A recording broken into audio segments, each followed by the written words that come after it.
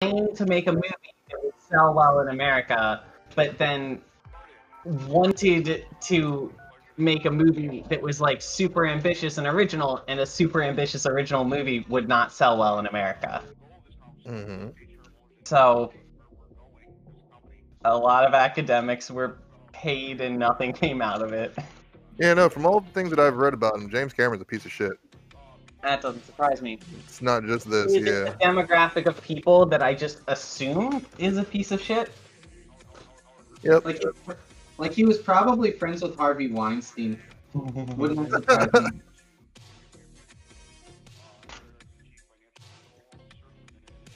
Are you guys aren't getting any more echo, right? Oh, I don't think so, no. They put the silica packet in a place that, in a packaging that made me think it was edible, so I cut it open. Kevin, are you... Well, I'm glad you didn't eat the silica packet. Yeah. I mean, you can eat it, I mean, you can't. You shouldn't. Nothing You says you can't shouldn't. try. but you could try. Go ahead. Can you open up a webcam? Oh, it's the Silica Challenge of 2020. Yeah, I'd like to donate to your channel. Silica challenge sounds like where 2020's headed. In my defense, Honestly, if all of humanity took the silica challenge, it would probably be best for the world. in my defense, Having your cat's being horny. it's not my cat. He's your cat when he's not being horny. When he is being, he's Gross. your cat when he's being horny. He's my cat all other time. Aveline, get off of him! Double gross. Really, you're not even good at it. That's not where his butt is. Oh. That's the center of his back. This is the worst description of hentai I've ever heard. Aveline's not good at being horny. Cat's Hello, psycho. friends. I'll cut a new hole. Man, that dog was good at being horny. Tara was good at being horny, yeah. Mhm. Is everybody online? And they're recording us. Oh, yeah. I know. Just about, yeah. Cool. Alright, bitches. Would you believe that I actually already know what the pregame question is without having to roll? Because I have a special pregame question picked out for this game. Oh, that's Wow. nice. Yeah, I know. I can believe that. Okay. So I'm going to ask the pregame question. I'm also going to answer the pregame question for our two new characters after you guys place your answers. So the question is, the first part of the question is a big yawn. The second part of the question is, does your, how do I word this? Can you describe a mentor that your character had that we have not heard about so far? Ruda's mentor was this gigantic wrestler named Hacho. Mm-hmm. He taught him all the moves. Okay. Quick question. Was this after he had left the Aelfynn community and was no longer training under his father? Yes. Okay. Did he leave the community to become an intergalactic pro wrestler? Yes. Okay, obviously, for sure. That makes sense. Alright, well, that's a good answer. I think Bluvan had some advice after his brother died and the Krell takeover of his planet from somebody who's old and is now probably passed away. I'm thinking like a grandmother, whose name I don't know yet. And so she provided a lot of sort of wisdom and perspective that helped him make sense of what was going on during that time. Oh, okay. I like that. Did he learn any particular skills or anything from her? That probably began his interest in sort of not controlling his own mind, because that sounds a little weird to say, but and just processing what's happening, and not letting his emotions run him into the same fate as his brother suffered. Kind of like mindfulness. Yeah. I like that.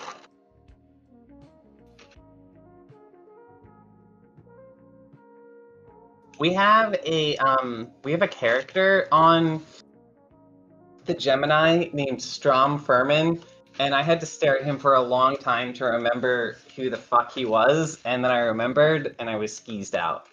He's the arms dealer. Yeah, he is. Okay. Whew. So we have an answer for, we have an answer for 2 people so far. Do we have any other volunteers? I'm still thinking. Yeah, Okay. I think I kind of have a name. Well, I don't have a name for my character. Oh, yours is going to be interesting. Yeah, I'm thinking that the person who provided me the most, like, in mentorship is going to be one of the village elders that found me when I first made it to the planet that the group ended up taking me off of.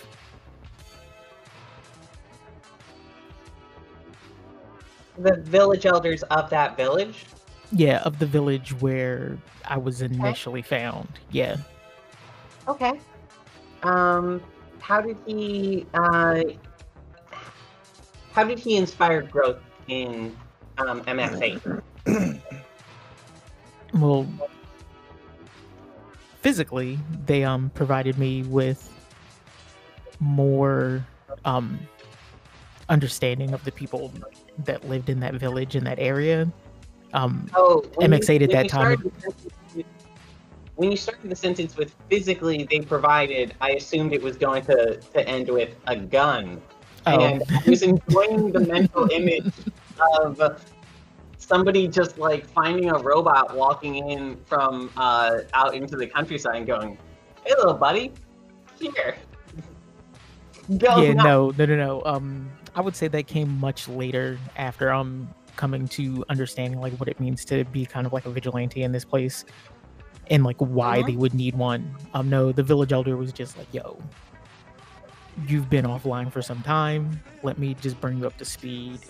And like me trying to wrap my head around like how long I had been like logged off before the elder had found me. I like this. Okay, so you ended up on the planet. You were a like protector of the planet for some amount of time. You went offline. You came online again after presumably you had spent several periods here where you were just like offline intermittently. You come online the most recent time, meet this town elder. Would you say that this was shortly before the events that took you off of the planet, or would you say it's like hundreds of years before?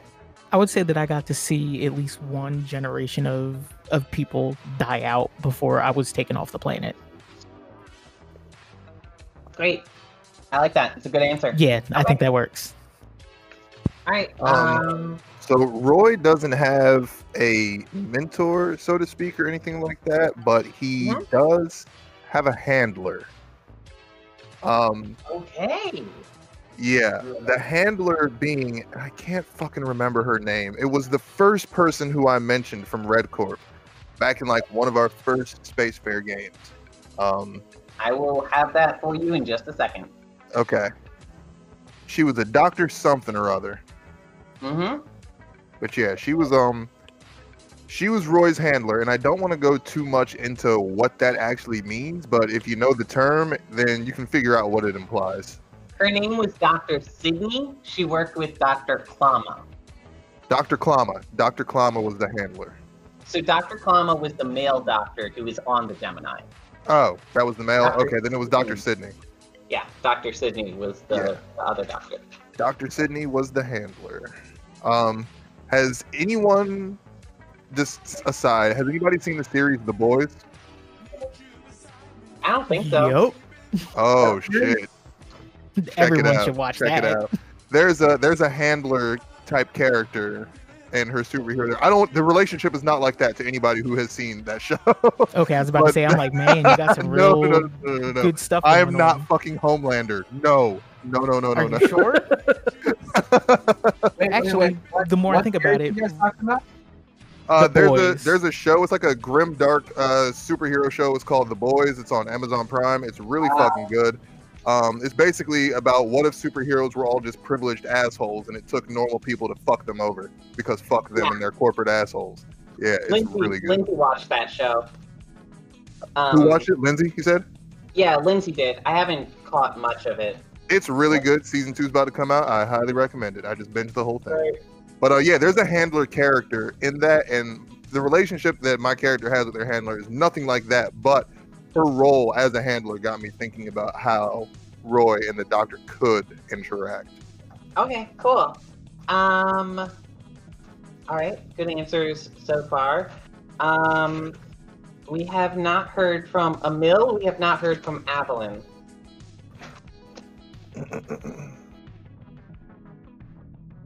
I guess I'll go. Sure. Yeah. I think that there was like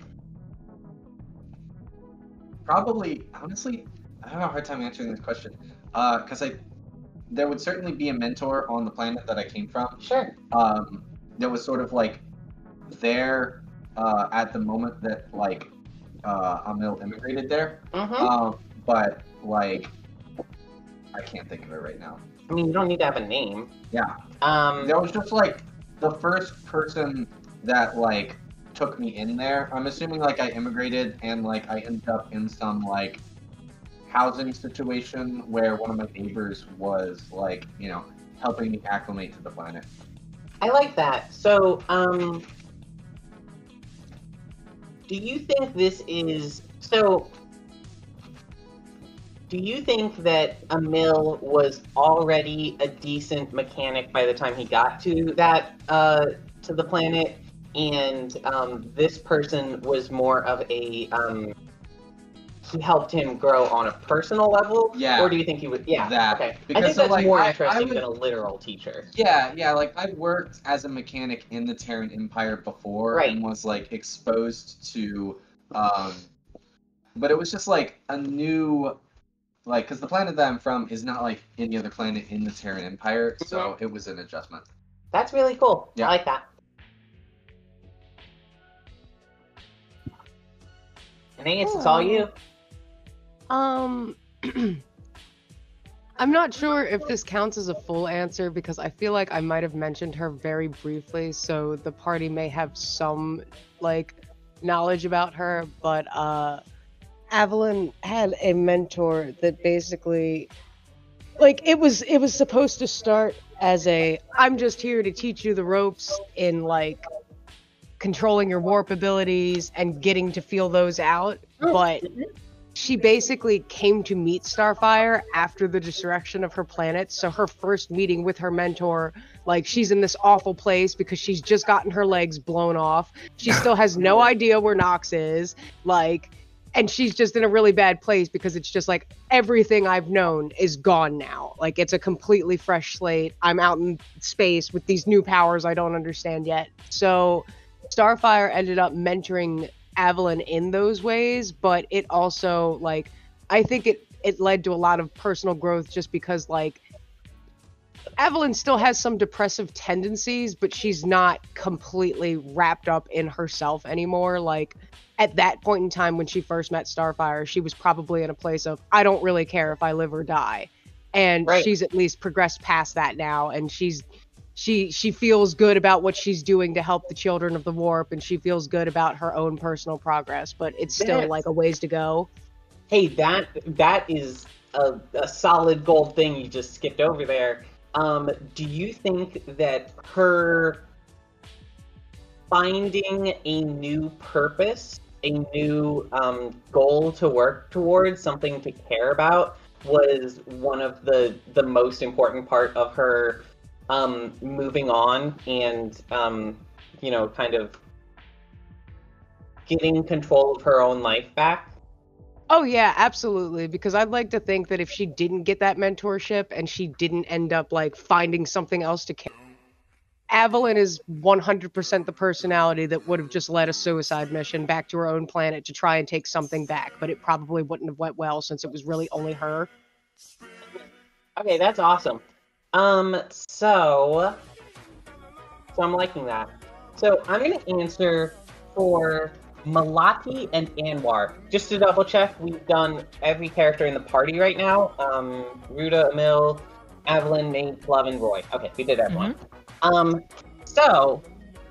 I think the context for this is going to be, you got your Jeep, you got all the parts, everything that you needed to prep, and you're in your ship,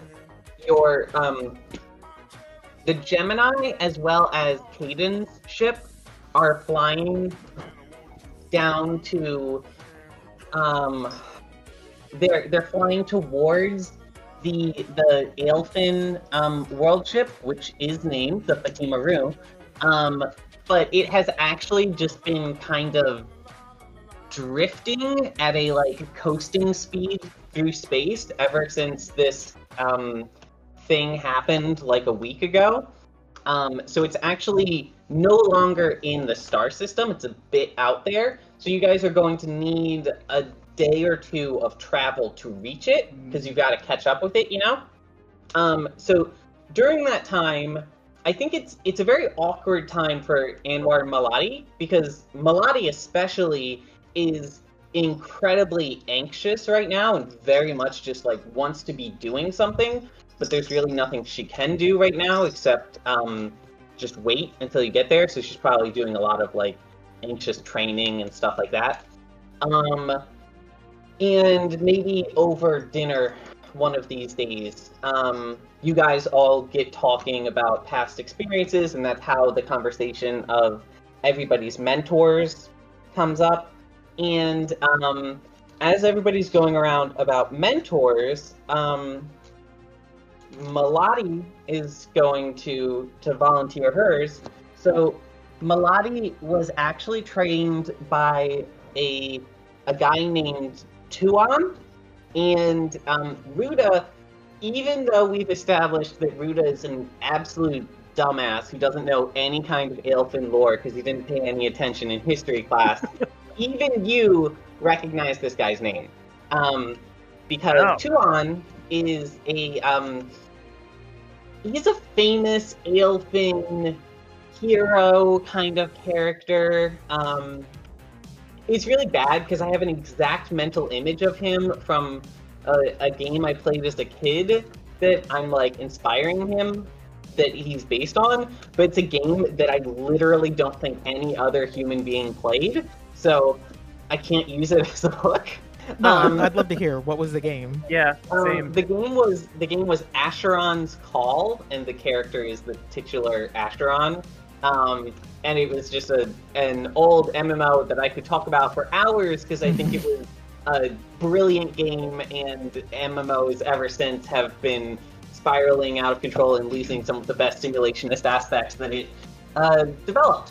But ignoring that, so Tuon was a famous singer, which is the Aelfynn word for somebody who is kind of like the equivalent of an Aelfynn engineer. So remember we talked about Aelfynns have living technology, so instead of like mechanical guns, they would go to a garden and they actually sing a special kind of song to their to these like special plants, and the song that they sing affects what is grown out of them, and they use that to grow the like biomechanical weapons and tools and systems and stuff like that that they use as a society. So so singers is a very broad category, but it's a singer is kind of like saying scientist in human, like it means a lot of different things. But Tuon is famous for, among other things, being in the first generation of people to build world ships, allegedly. So he is so old that he was around before the Aelfynn were even living in world ships, which would make him probably millions of years old. That's crazy. Yeah. So and he trained. He had lots of students that he's taken on over his lifetime, but he trained Malati as an Aelfynn paladin, kind of a similar situation to Ruta's, except she's trained in more of the mystical psionic arts, and and she was kind of being groomed to be his being groomed to be a queen or some kind of government official by him. And Tuon had a twin brother named Dion, and Anwar was actually trained under Dion, who was, while Tuon was always the leader and the person who was pushing things forward with new innovations and new techniques and stuff like that, Dion was he was somebody who got things done. So he would be leading war parties and being involved in police forces and stuff like that. He was more of a hands-on person. Tragically, Dion actually went missing off in a war campaign about let's say about 10 years ago. So he went MIA, and even you know about this, Ruta, because this was a big deal, because remember, this guy is millions of years old. He was one of the most famous living Aelfynn, and he went missing and has not been seen since. So Malati was trained by Tuon, and Anwar was trained by Dion, and Anwar actually, I think it's probably not Anwar who says that. It's probably Malati who calls him out that after Anwar lost his mentor, he kind of ended up what's the word? Getting kind of directionless, and he became a little bit rowdy, and he established kind of a personality as a bad boy on the ship for a while before he decided that he just wasn't fitting in anymore and decided to leave. So that is their backstory. How did I do? Fantastic. Pretty good. Yeah. Okay, good. Yeah, I like those two, and I like their mentors. So I think that's I think we can have a lot of fun with them in this campaign. So then, with that, I think that you guys have successfully passed the time as you travel to the Fatimah Ruh. I have drawn up a couple maps we're going to be using for this game, and I have to transfer them from my phone to Roll20, so that's going to take a minute. Why don't you guys talk about what things you're doing, either literally or mentally, to prepare yourselves for this mission? We're just inspiring with the wombat. Oh, I'm definitely because we're having a ship that's going to orbit outside of the Fatimah Ruh when we get there, right? Yeah, and There's definitely Caeden's ship is going to be I imagine Caeden's ship is going to be basically tethered to it. Yeah, I'm definitely leaving a little pinky on the ship. Fantastic. Notes to self. Actually, okay, I'm just gonna paste this into. No, because I might want to censor these maps. Okay, anyone else? I think Bluvan, you said Anwar is anxious? Malati is very anxious. Anwar is too cool and laid back to be anxious. He's too chill, as the kids would say. I think Bluvan is taking a tour of duty, going around to all the crew members who are seeming distressed or worried about this upcoming mission, and just kind of consoling them and talking with them privately. So I would imagine that I'm doing that to Malati and perhaps others if there are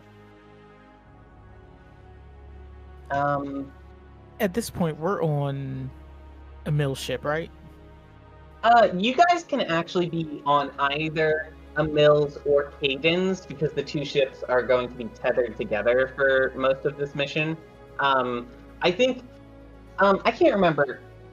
Kevin, you established that your ship has living space, but it's very crude. It was basically, the living space was like, I threw some cuffs in. Basically. Yeah. Now, you did not upgrade that during... No. Okay, I think we were thinking about upgrading it and decided not to. Yeah. So,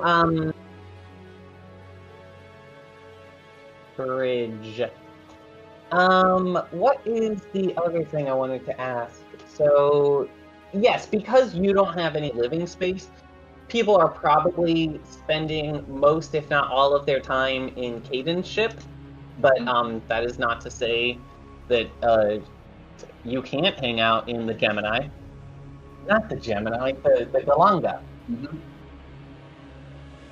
When are we gonna finally make it illegal for anybody to have names that start with the same letter? There's going to be a net total of 24 or 24 proper nouns in the campaign, and once we get to that, it's done. There will also be 24 pronouns.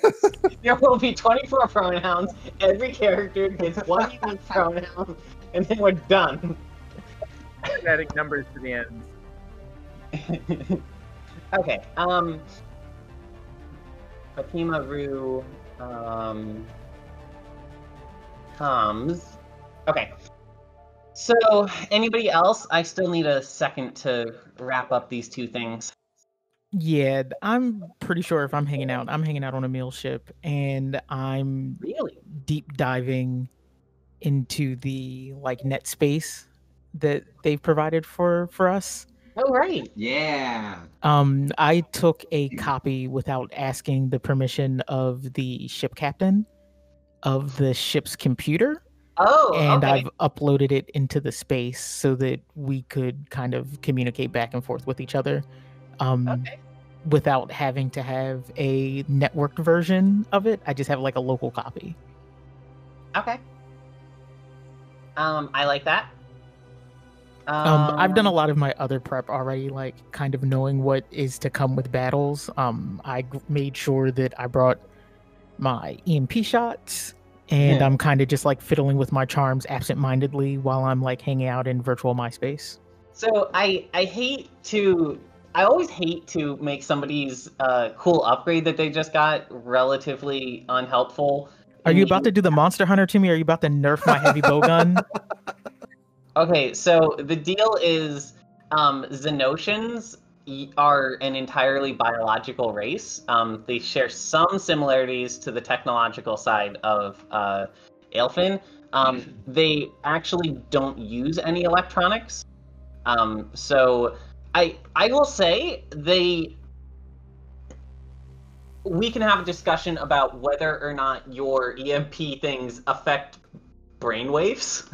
And if so, there might be some brain bugs that we could pull into that, but we would just have to figure out how that fits into the story. If we do, it sounds cool as shit, and we'll roll with it. I was mostly thinking don't have robots. We were gonna find spaces where they would end up being useful. At the end of the day, they're still regular bullets. I'm just very excited to try my new toy. Sure, I like that. Yeah. So the other thing I was gonna say is, I don't remember if we discussed this last time, but your home planet was destroyed by Xenotians. Yes. I don't know to what extent Mate feels emotions, but is he experiencing anything right now?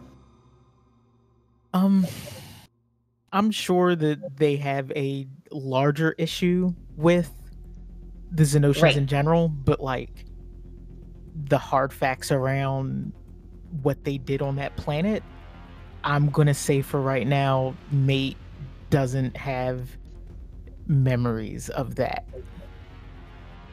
Oh. Yeah, I that's hate to play the really amnesia card all the time, but I think in this case it makes sense that they aren't allowed to remember this. Now, Like that's almost really like they've protected themselves from trauma and they locked it into a RAR Yeah, file and they don't know the password.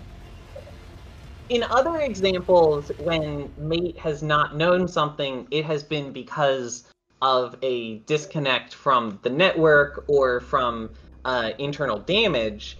In this case, Mate just like has given themselves amnesia. Is that correct? Yep, 100%. Cool as shit. Yeah, that's definitely. And I would also say maybe a part of that, like the part of their memory that still knows this, has Yeah. put them into a space so that they can feel happy before this mission, which is why they're hanging out in Amil's like, VR zone. That's great. Amil, are you chilling with Mate In the zone? in the zone? Yes. I don't really. Auto zone. I don't actually really have a way to access it. You can still access it from like a laptop. Yeah, you could just go to Yeah. like a PC or your like space And phone, you go to www.myspace2.com. Yeah, and because it then, would be too. there's a code of conduct, and it's just like, I solemnly swear that I'm up to no good, and you're like, please sign. No, I'm not actually going to be hanging out there. I'm going to be spending Okay. like my time in the. I'm just going to trust that they're like up to no good, and Okay. I'm going to spend my time like on the ship because I'm kind of piloting it, so I'm like monitoring stuff. And while you're monitoring stuff, you can probably also be like scanning for like, asteroids in the area that have like cool methods or something. Like Yeah, that. so actually, I got an enhanced That's right. sensor suite. So most of my time is like me taking for test drives. So like as we're passing an asteroid, I'll do a scan, see what I get, see like, oh, I need to tweak stuff. So I'm just tweaking stuff as we go. Oh man, I love scanning planets in Mass Effect. Yeah. I have a question as yeah. Mate for Amil. Uh-huh. I'm just gonna Do I text get you. Do I get a high importance email? Yes, this is actually super high importance. And it's because the ship's AI is now like ravenously eating up information on the web and wants to know how long you've had this ship for. Amil's no longer trying to hide that information from the party, right? No, I think after the first thing, right? You don't care that we know? Yeah, so okay, I'm going to respond like I'm gonna hit make sure not to hit reply all, and I'm going to say, how long was the last mission? Was the last mission? The last mission took about I'm pulling numbers out of my ass here. I'm gonna say the last mission was about 3 days for the first thingy. Okay. And about a week total. I think I've had this But ship. it's been like a month since then. Yeah, I've had this ship 8 months. Okay. I'm just gonna say 8 months Mm-hmm. in parentheses, sheepishly. Okay, I'm just gonna reply back, and I'm not gonna send it back to all because I noticed that you didn't reply everyone else. Now, I assume that you did not send the email to everyone in the first place. No, I sent it to our group chat. Oh, okay, cool. Yeah, so I'm just responding back to Amil, and I'm like, oh, that's cool. Do you think the ship needs any additional upgrades or maintenance? I mean, I'm always up for upgrading the ship. Yeah, we could think about that. We should do that after this mission. I'd really like to learn more about your ship.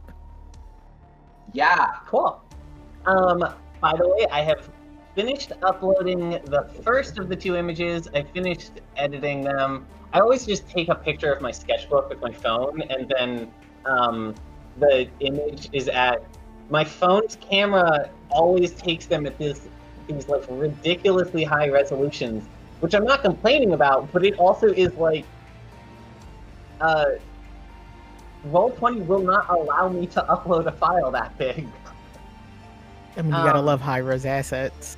Yeah, so I have to downsize them and then crop them and then send them over, and that is what I just finished. So we can start in a few seconds.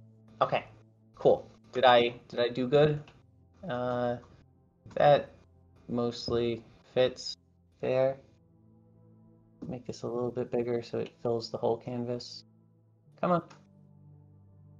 And there we go. Okay. This one, that one, I need to turn on Fog of War on both of these. Fog of War is a very specific term, and it's funny that it became a like universal video game term. Yeah. It's used very often. Okay, so back to objects. Any obscuring of vision in a video game. So I did not think to go ahead and grab a token for Caeden's ship before the game, but I do have a token for the Galanga, so let's get that bad boy on there. Quick question: where are we physically at right now? Are we on the ship? Are we like en route? You guys are currently on. Most of you are on Caeden's ship, which is tethered to the Galanga, and as of right now, you guys are essentially in orbit around the Fatimah Ruh. Okay. Remember that the Fatimah Ruh is the size of a small planet or large moon. Yeah. I would say if you split the difference between the size of the Earth and the moon, that's about where we're thinking. So Mars. Okay. Right, Mars, which is what yeah. Kevin said last time. Yes, so it's sizable. It has multiple continents. And you guys are... It is large enough that it has its own gravitational pull, and so you can rotate around it. And why did I say rotate around it? Orbit. There's a word for that. You weren't wrong. I was not wrong.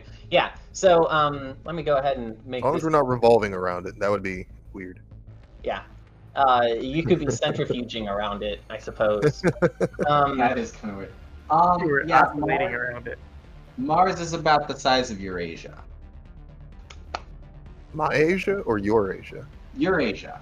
Eurasia, in surface volume or in like if you took like by width. Surface volume. You can see here. Really? Mars. Neat. Okay, cool. So, you guys are orbiting around it. You can, by using some of the Caeden ship's built-in, like, optic systems, you can look down through the cloud layer of the Fatimah Ruh and see that there is a it's kind of like flocks of birds that you would see flying through the sky, except they are much, much bigger than birds because they are like noticeable. You can make them out in the sky, and so at a guess, you would think that some of these are probably maybe hundreds of feet wide.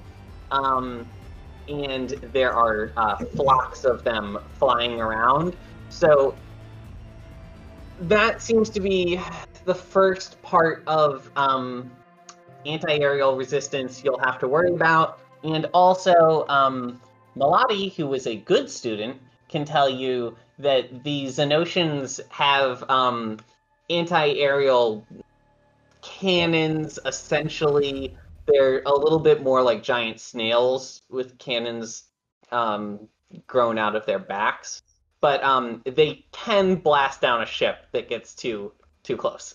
So if you guys are going to get down to the planet, You're going to want to use some method that is very fast and gets you down there before things have a chance to shoot you down. Is there any way that I could use the aspect that we got from the last game Sure. for the Xenotian specs? Would that tell us anything about the cannons themselves or the mechanics in them? Like, and also, could I just deep dive into them? Yeah, hold on to that, because as soon as you need a bonus or something, have that ready to fire off. Okay. Yeah, I mean, that would tell you like the firing range of their cannons and stuff like that. That'll be very helpful when you guys need to like avoid projectiles or something. I will say Caeden's ship has boarding pods, which would normally be used to you basically just put troopers in them and then launch them out of a cannon like torpedoes into other ships. Yeah. But you can just as easily just shoot them into the ground. I think that whichever ship that Roy is on, he would be protecting it with hard light object. Like, he would be casting it on the entire ship, and I know that's a big call, so I would have to roll resolve, I think, for it. Big call. You guys are not being shot at currently. If you were going to do a hard light object, you would probably be able to do it if you did a as long as you weren't making like a bubble around the ship and you were just doing I was thinking like a localized panel of it. type of covering over whatever area was being fired at. Yep. I think that would be really cool, and I think that's within reason. For narrative purposes, I'm all right with you doing like a like a 20-foot by 20-foot shield or something like that. But that's not going to be an issue unless you guys want to take one of your two ships actually in atmosphere to get down there. Otherwise, you have Avelin's space shuttle, you have the Galanga, and other than that, if you guys can come up with something else, let me know. I have a question. Yeah. How many bodies can the Wraith fit? Can each of the boarding pods? No, the Wraith. Ruta's Wraith. Oh, the Wraith? The Wraith is intended to be a single pilot ship. I think that if you were going to Tetris it, you could probably fit in 3 people. Okay. It would be a squeeze. You would be kind of like college students fitting into a phone booth. And even then, I don't know. I don't know, because here's the thing. I don't want to say that your Wraith can drop into the atmosphere from orbit and land without taking damage, because that would be me establishing that it can take an impact moving at like several hundred feet per second without being damaged. I don't want to establish that. Space vehicle. That makes sense. Okay, I get it. Now that said, the boarding pods, I think that they have a different kind of boarding pod they would use for this, but they can send vehicles down after you. So, so yeah, I think that you guys will have access to your vehicles while on world. You don't have to worry about that. Okay, cool. I'm going down with the Wombat. I think I'm in their ship. Okay. So is everybody comfortable with drop shipping down, or does anybody have any other ideas they want to explore? Yeah. Okay. In that case, I think that we need to have, because Caeden is staying behind, and we have already established that Caeden is going to provide some aerial support for you guys. Mhm. I think it's appropriate to determine whether you guys get down there safely. I think we need Caeden to roll piloting. But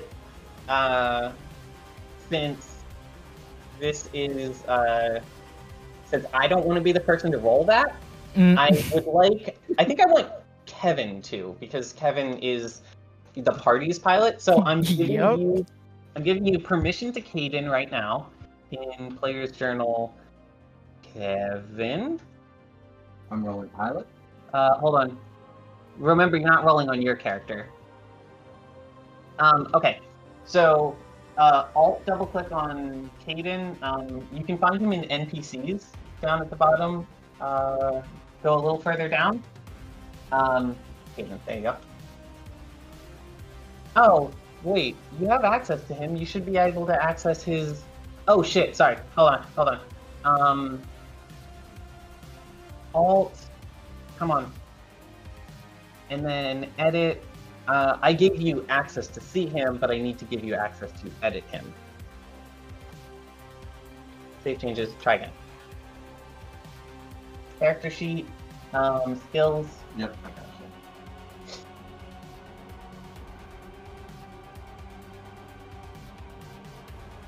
Oh, no, did I not? I didn't fill out all of his skills. So let's give him a piloting of 3, I think is appropriate. And roll.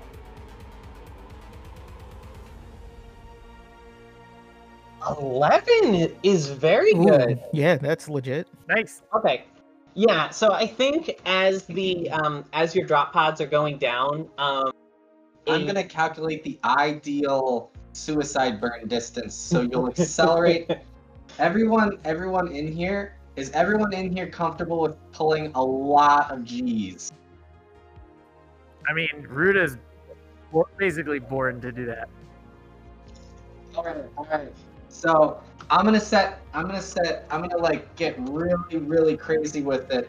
Like I'm gonna ask you like how many G's are you comfortable with? How many G's are you comfortable with? And I'm gonna set like everyone's like, well, also the non-biologicals can like withstand a lot more G's. Yeah. So like Roy and Mate, you're gonna pull 50 G's for 3 seconds. No, Then the Roy's a human. Roy's a human. Shit. Yep. Okay, all right. Well, Mate, you're gonna pull 50 G's for 3 seconds. Then the pod's gonna slam you back around so you don't crush the important bits, and you're gonna pull 50 more G's for 3 seconds. Everybody else is gonna pull 7 G's for an excruciating like 25 seconds. It's gonna slam you back around so your spine doesn't collapse. And you're gonna pull 7 more G's until you just barely stop before you hit the ground. That's very good. Okay. My auto respond is going to Why kick is in, it worse and on it's just the going to say, non-biologicals? Oh, Yeah, because why? they don't have to worry about brain failure. Well, okay. actually, it's more of a spine-crushing thing. Yeah. Yeah, but they don't have weak, fleshy bodies. Also, a note to everybody: we're going to employ a little bit of litho breaking. So be aware. Just words. So, and I think while you guys are doing that, Amil and Mate, your pod is going to be able to get down first. okay. Because you're going down the fastest. Everybody else, I think, is going to be delayed a little bit because they need to move slower in order to not die. And so, as you're going down, some of the big birds start closing in on your pods, and because of that very good roll Kevin just did for us, Caeden was able to successfully pop them out of the air. Now, by the time that you land, a few more birds have already come to investigate, but now you have some time. So, do I have a... Let me go to my sprites. Mechanical, ground vehicles. Come on, help me out here. Sorry, I'm picking out a good sprite to represent your pods, so I can drop them off, kind of.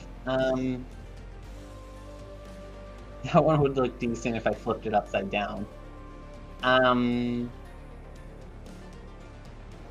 could use that one. Alright, this is what I'm gonna use.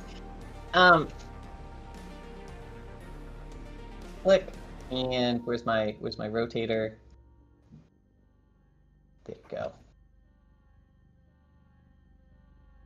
Okay, so this is gonna be your pod here. I think that actually, when flipped on its side like that, looks remotely poddish.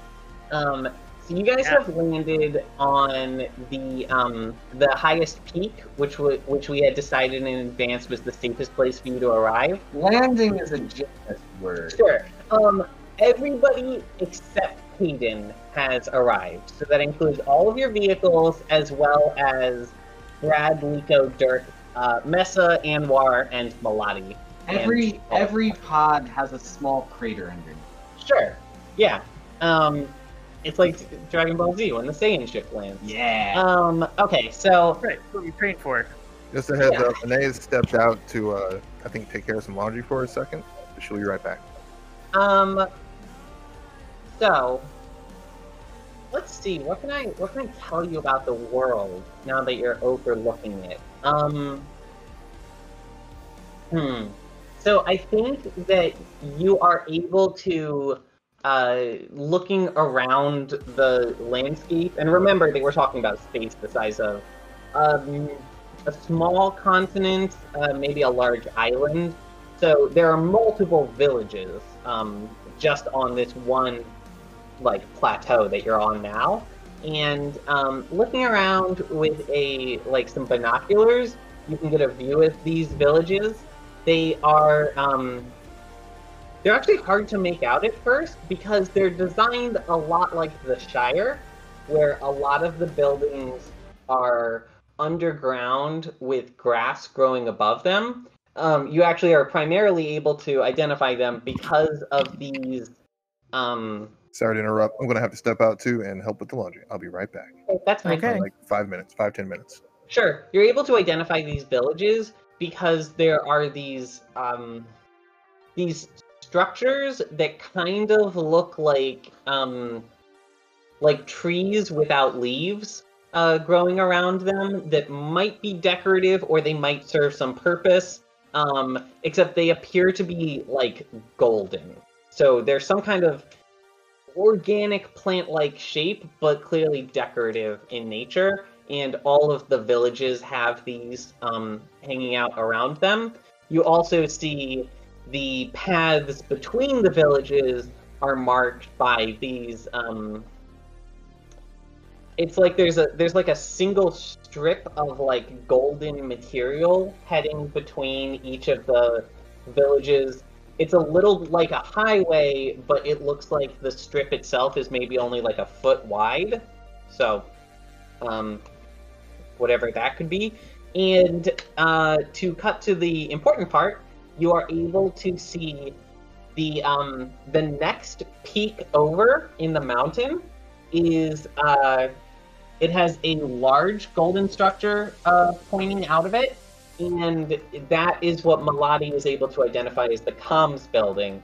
If you'll remember, you need to get into the comms room so you can send out an SOS beacon, and then after that you can start making your way to the place, the capital. Yeah, I thought we were going to get Aeneas to handle this part of the mission. To just pop. Because so we might want to wait till Aeneas gets back. Okay, cool. Because that should be totally feasible. I'm pretty sure I didn't give an upper limit to the range of her ability. No, I definitely didn't, because she can fucking warp to Nox's ship at will. It's so isn't it more of a how many times she does it and how many people she does it with? Yeah, so she's going to be pretty tired after she finishes running that. But even with all of your people, which is, what are we looking at? 5 people in your party, 5 people in the other party? Jesus. 1, 2, 3, 4, 5, 6, 7, 8, 9, 10, 11. Well, we can have some 11 people. We can have some people cover the distance on foot with mechs, and the other ones are going to zip over. Yeah.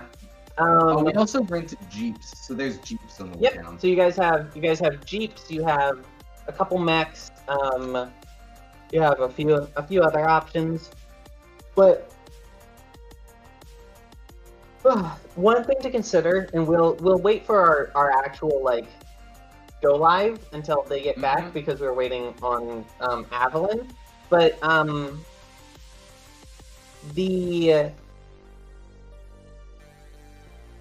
you guys might want to move quickly to get out the SOS beacon, just because it is inside of A building and it's safe. It's inside of a building, and it's a building that once they've seen you and they have time to respond to you, they could very easily make that just an absolute nightmare to get into. So if you can get in there before they have time to respond to you, it might be a lot easier. So I got a question. Yes. Did something happen to the SOS beacon? Because the Aelfynn that were on this ship clearly had at least as much advance notice to get Malati off the ship, but not enough to activate an SOS beacon?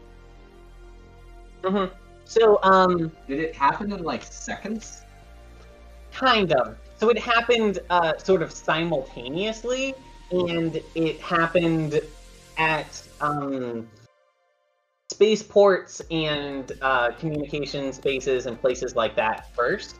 So the way that Xenotians like to do an invasion is to spread out spores first, which are hard to detect if you're not if you don't know to be scanning for them. So they sense spores into specific locations and then Yeah. pop them up simultaneously. Yep. And you would probably want to have them grow like inside of vents or something, places that people wouldn't look. So the things that are going to do the attacking are going to be able to be large enough to do damage, but also go undiscovered until they're just ready to do a surgical attack. And then they would have simultaneously, while they're doing that to take out the points of exit and places that they can send out an SOS or something, they would also have those same spores just growing new Xenotians in the soil. Someone should invent a Xenotian spore detector. People have. Then why didn't they employ it? So, because they didn't know to be concerned about it, because I think Malati will probably be the one to tell you that. This is... Ooh, I think I'm willing to put my foot down and say this is the first time ever that a... No, I'm not going to say that. So it is very, very rare for an Aelfynn world ship to be attacked to have a Xenotian invasion. Humans and other species get invaded because they're dumb and they have open borders and all that. The Aelfynn have incredibly tight border security, and they have, at all of their spaceports, they have mandatory scannings on every person who came in. So they don't know how the spores got on the planet. It shouldn't have been possible. I'm gonna go out and just say, Amil says this out loud. They're very dumb because it would cost them very little to implement a technology that has the potential of preventing. I mean, because it's like, okay, it's a very rare event, but that very rare event causes the death of every single individual on the ship. That's worth spending money preventing. Right. But it's kind of like, well, it's the reason that like we have dogs that can sniff out bombs, and we keep the dogs who can sniff out bombs in airports. We don't have dogs who can sniff out bombs spread in an even grid every 100 feet across the entire continent. Well, we put them in the place that because it costs enough to implement that it's infeasible to implement planet-wide, and the detectors, which were in place at the airport, did not go off. So the spores did not presumably come in through the spaceport. This is I'm gonna go ahead and say they have other policies in place that I'm not thinking of, but there's a reason that you almost never see Aelfynn worlds get invaded. There's a lot of security and procedures in place that make it very hard for this to happen. So They all somehow failed, or this was a coordinated effort from within. maybe, Oh, where do you there's a think- guy on the inside, you say? maybe. where do you think Ruda is of this whole like background on? Like, does So he think I it's think odd, or does he Ruda- not know anything to know? I think Ruda knows that Aelfynn ships are never invaded by Xenotians. I don't think he is. I don't think he knows all the specifics. I don't think he is the kind of person who would pay a lot of attention to government procedures. You know, Nope. he probably not. he probably has a general idea that there are procedures in place. The other thing I forgot to mention is that it's relatively rare for Xenotians to do a spore-based attack, where they like prevent exit from the planet. More often, what they do is the Xenotians do a spore-based attack to take over the first planet, and then they build up a fleet on the planet, and they just send like millions of organic spaceships basically to slam into planets and just Zerg rush them. They did not do that in this case, because this planet would have been able to defend itself against something like that. I think Dion and Aeneas are back. Yeah, they are. Aeneas, Aveline, we had discussed last time that you had a plan to get everybody from this first mountain that you landed on to the mountain that has the SOS beacon, and you were going to use your astropath powers to just warp people back and forth. Do we Do you all want to remember? go to the SOS tower? Well, the SOS tower, or the communications room, is where the SOS beacon is, and we need to get that to go off so that people can come help. We should Do we send need more than one person to like set off the SOS beacon? No, we don't, but it might be very dangerous in there. True. Okay. But yeah, no. If I can just start warping people over there, I'm definitely down for it. We did establish that I would probably be pretty tired afterwards, right? Yeah. How close are we to the ground when we're doing the warping? So Aveline can only warp to a place she's very familiar with, or a place that she can see. So, the nice thing is you're warping from a mountaintop to a mountaintop. So instead of having to walk 40 miles or whatever, she can just blink and be over at the other mountaintop, and then blink and be back at the first one. So you're not. Yeah, I was just going to say Not that gonna land in the Roy air. doesn't need that to occur for him. So while she's teleporting people back and forth, Roy's going to go alone and just scout the area on his mag platform and move himself individually over to the next mountaintop. Okay, fantastic. I think that we should have the majority of people be warped there, but we have to have enough people to bring our equipment. We cannot have Aveline be warping whole mechs because that would Right. destroy her. We've got to warp everybody but maybe Zai, me, Rudo with his mech, and then one or two other people who are willing to drive a Jeep. Right. I think that works. Sure. Blubben's good at driving Jeeps. Mesa has a tank, and I think Brad will volunteer to drive one of the Jeeps. Okay. Okay, so alright, that makes things interesting. So I'm grabbing the whole party, copy, and I'm going to the comms building. I'm going to paste everyone in.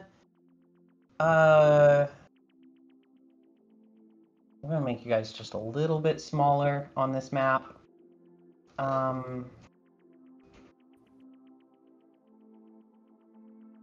That'll have to do. Okay. How do I reveal area, polygon, click, click.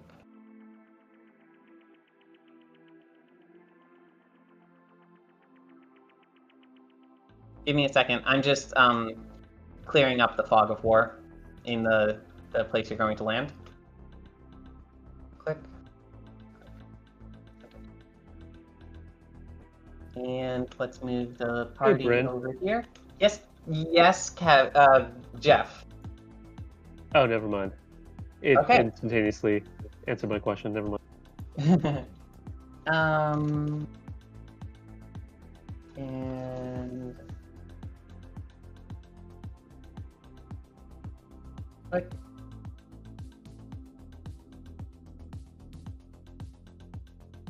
Click. Oh, sweet. Bryn, remind me not to look left. Okay, I don't think you have to worry about spoilery stuff. Okay.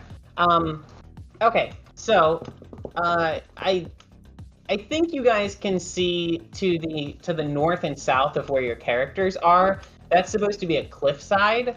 So what you're on now is a relatively wide like mountain path that winds organically up the mountain, and you guys a lot of you just teleported over. So so that's going to save you from having to drive up. Are we gonna have a scene where the people that end up driving and flying have to fight, or no? We'll I'll figure that out. Okay. So for the start of this scene, at least, those characters just aren't present. All right, I'll move my guy. I'll move Amil out. Okay. Here. And I think who else was driving? Ruda and Roy. And Mesa, and Ruda, and Liko is with the party. Roy, you were flying over in your thingy. And, I think that's probably good. So,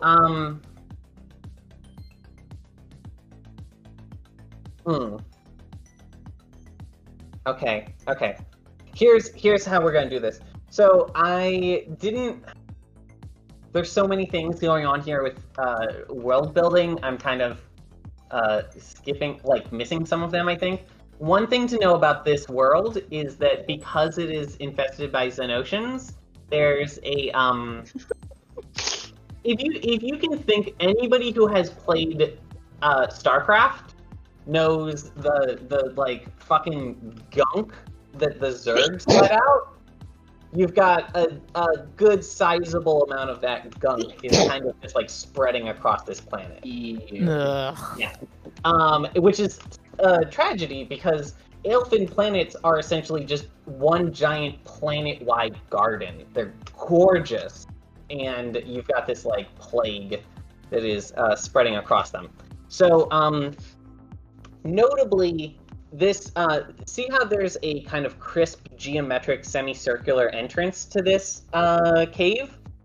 That is a like dome. It's a Greek style circular cut into the wall with pillars around it. But the actual door itself is much more organic and natural, and it looks like a naturally occurring cave mouth that just happens to be the door to this like temple kind of place.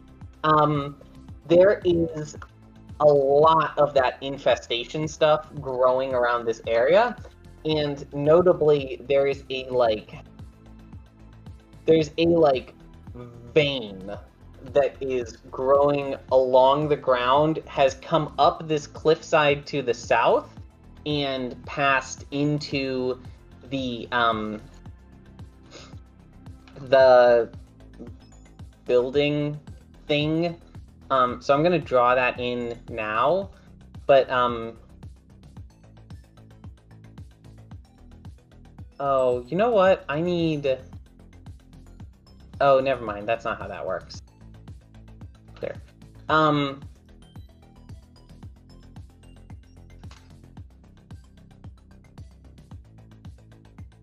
Yeah. So, can everybody see the thing I just drew in? Yep. Yeah, okay. So there is a vein that is like growing along the ground, and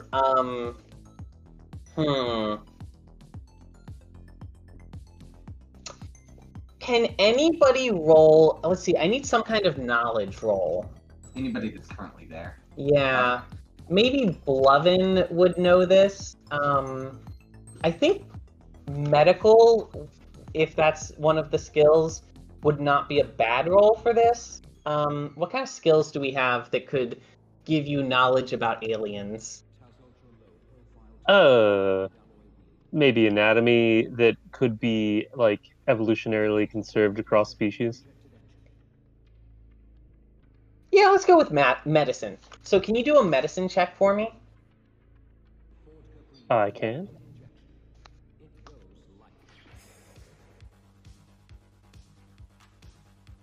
Okay, 11. Great. So, what you discover, what you realize, and I think you probably like lean in on this thing and take a look at it with your tools. This is actually one giant nerve. Nerve is the term for the actual like the like string, right? It's not a nerve is not like a single dot in the system. A nerve is like a vein, but for thoughts. Are you thinking of synapse? Neuron? No, I think because I'm thinking of not synapse or neuron. So I think I'm thinking Axon? of nerve. Nerve being the actual like cable that passes. Yeah, like a signal. neuron is Yeah. one length of that. A nerve Right, would okay. imply something more with like a muscular architecture. So it has to do with Sure. like physical movement, I guess. Whereas a synapse or neuron would have more to do with like the mental processing of the alien structure. Okay. Yeah, so you can think of it as a nerve or a synapse, but it is it is some kind of neurological system that is piping some kind of neurological information into this dark cave temple thing and out to the countryside. I share this information. Okay, what do you guys want to do about that? Do you want to just keep going? Does it look like there's any way for us to like... I guess I don't know if this is exactly how it would work, but do we have anything with us that we could like essentially like block it and stop the flow? I mean, you could hit it with an axe. Can I like shove my quarterstaff down in there and see if anything happens? Oh yeah. I don't So- think you even need to roll for this. So word you, of interest before we do, right? Mhm.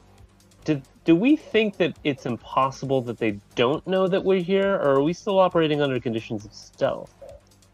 So they definitely some of them know that you're here, but Malati at least can inform you that they're not a perfect hive mind where every Xenotian knows everything that every other Xenotian knows. They need to pass information to each other, and they don't have things like radio necessarily. They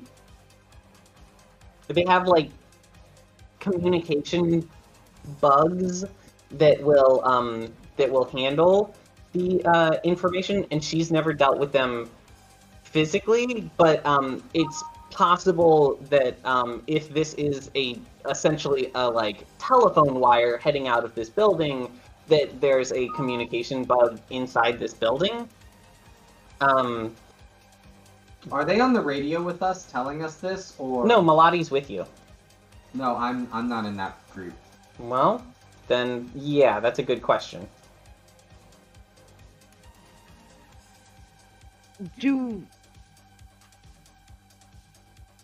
How do our radios work? Like, would we be able to just like talk to Amil at any given time? Like, do we all have like walkie-talkies or something?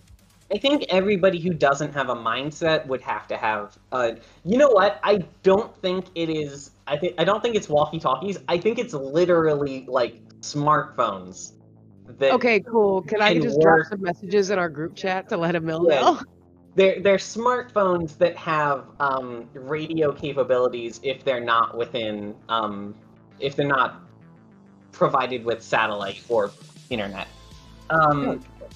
So I'm imagining that like Ruda, Amil, and Roy are flying like really low to the ground in like a really fucking cool V formation with like Hell yeah.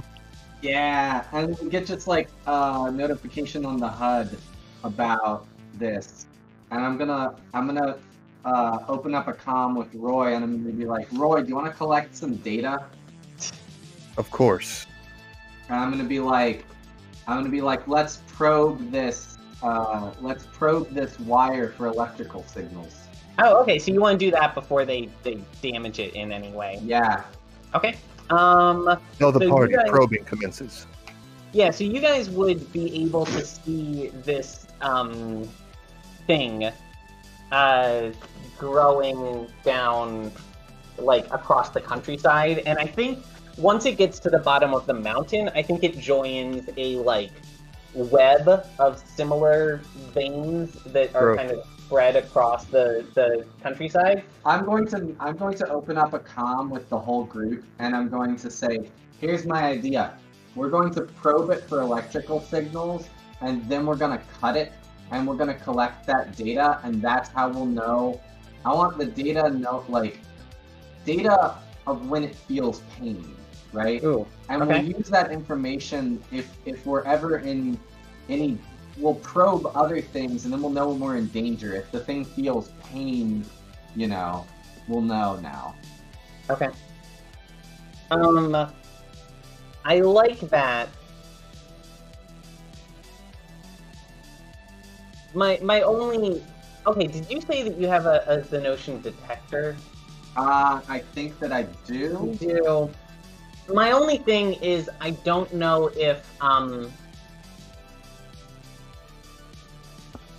Actually, I just realized something. I don't like. I think that you can definitely start by getting a sample of that data, and then going from there. I don't know that you would be able to like read its thoughts in the same way that Not read its thoughts. right. Not read its thoughts as in interpret the signal, but like Amil is thinking that if it feels extreme pain, the thing lights up like a Yeah. lights up Okay, like okay, a that fire. makes sense. It's not like I understand the language, but I do understand if it's. You would definitely have to work with Bluvan on that, because Yeah. Bluvan, if of anybody in the party, I think Bluvan's the only person who would have a chance at being able to interpret neural signals in two directions, actually, because Bluvan is both a doctor and a psychologist. So And because I'm a fish. and because you're a fish, who we all know are intimately familiar with the neurological system. They sure are. I'll help if I know about it and I'm directed to. Okay. So you guys, because you guys are going to be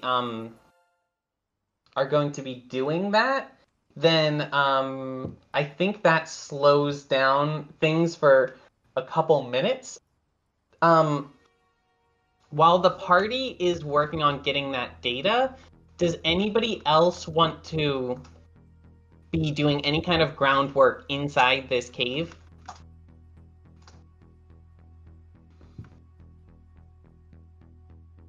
Rude, Can you- just to can be you- clear, Rude is not here. I'm out with Roy and Amil Yeah, in our vehicles, right? yeah. Yeah. So this applies to Aveline, Mate, and Bluvan. Yeah, there's something I Bluvan's wanted helping. to check. What do you want to check? I have, like, my eyes are augmented. Would I technically be able to, like, scope ahead, but, like, not get too far away from the group? That's a very good question. Yeah, I have the retinal implant. It says one of my eyes has been replaced by a nano-cybernetic prosthetic. Functions like a normal human eye, but is capable of changing zoom levels and can detect a greater level of detail in the dark. So. Okay. Well, then, yeah, you could definitely be looking into this cave system, and because you've got that, I will go ahead and just say that I can show you as far as you would be able to see if it was fully lit, which it is not. So I'll go ahead and reveal. Click, click, click.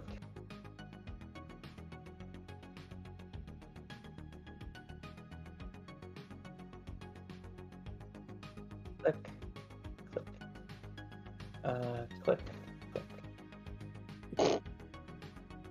There we go. So I revealed the like entrance part of the cave. That is as far as you can see just looking. I think if you want to see any more, you would have to kind of get in there. I think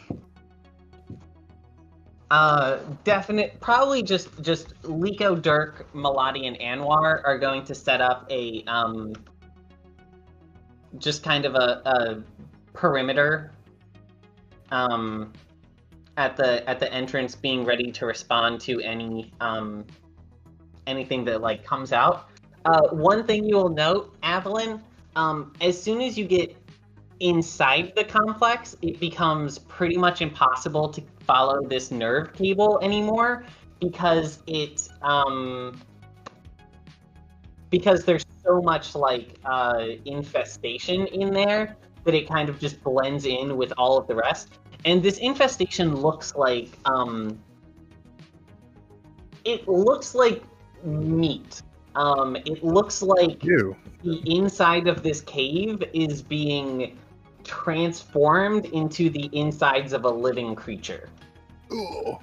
So yeah. I'm guessing if I opened the third eye, it would look absolutely awful in here. Actually, go ahead. So you open your third eye, and it is so Xenotians are a void in the warp. They do not appear at all. They're the same as robots. Okay. Which raises the question: do they actually silence the void, or do they actually silence the warp, making you incapable of detecting anything, or are they just a non-entity? And I think it's probably more. Well, I think if I say that they're silencing it, I would be committing to saying that you guys would not be able to use your powers here, and I don't want to commit to that. So I'm just going to say it is unsettlingly normal. Compared to what you're seeing with your physical eyes, the warp looks exactly like you would expect the warp to look in just a normal countryside cave. That makes me uncomfortable. Yeah. Everything is okay here. Okay, so let's go ahead and just say that a little time has passed and the remaining members have caught up. So it's been probably like an hour, I think, maybe half an hour, depending on the speed that you guys were able to move at. So I need Liko and Brad. I don't know if I'm missing anyone else. Or not Liko, Mesa. So I'm go in here and drop these two off. I think that's it. Okay, so how do you guys want to proceed now? You guys got a tap into the signal, and I don't think you got any usable information right away, but you are feeding that into. You would need to feed that into some kind of database to collect a baseline. And then you could detect deviations from that baseline. Do you want to use your locally hosted server for that? Yeah. Wait, no, the locally hosted server is up on the Galanga. I don't have it with me. No, I think you would have it's close enough that you could like satellite communicate. No, it's like fairly low latency. Yeah. Okay, cool. Okay, yeah. So you are feeding that into your local server. And I'm gonna say that you have essentially just like spiked a device into it that is feeding that up, so you guys don't have to like be present to handle that. Okay, so the whole party has shown up. You guys have vehicles.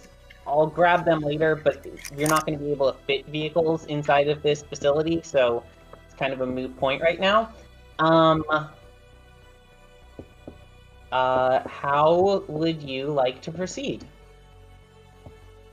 Oh, I'm going to go ahead and just say that while you guys were waiting, a few Xenotians rushed out, and the people that are on door duty took care of them very quickly. And since then, no others have attempted to come out. I'm going to I want to do something real quick. Yeah. I'm a little bit nervous sending that data up to even a server that's hosted on the Galanga. Okay. So I am going to Encrypt it? roll a... Yes, I'm going to roll a computer check because I want to both encrypt it and create a VPC. I want to create another mini VPC hosted on that, so if it like infects that, I just shut it off. Interesting. Okay. Software. Real quick. I'm still sitting in that server. Is that going to be a problem for me? No, because I rolled 2 6s. Oh, that's great. One short of the highest possible number.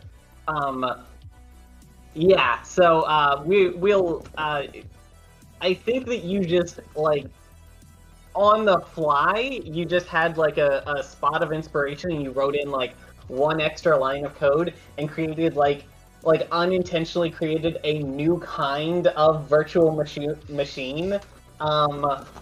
So that's cool. An AI pops into sentience and goes, "What am I?" I'm being fed gross data. Yeah. Okay, so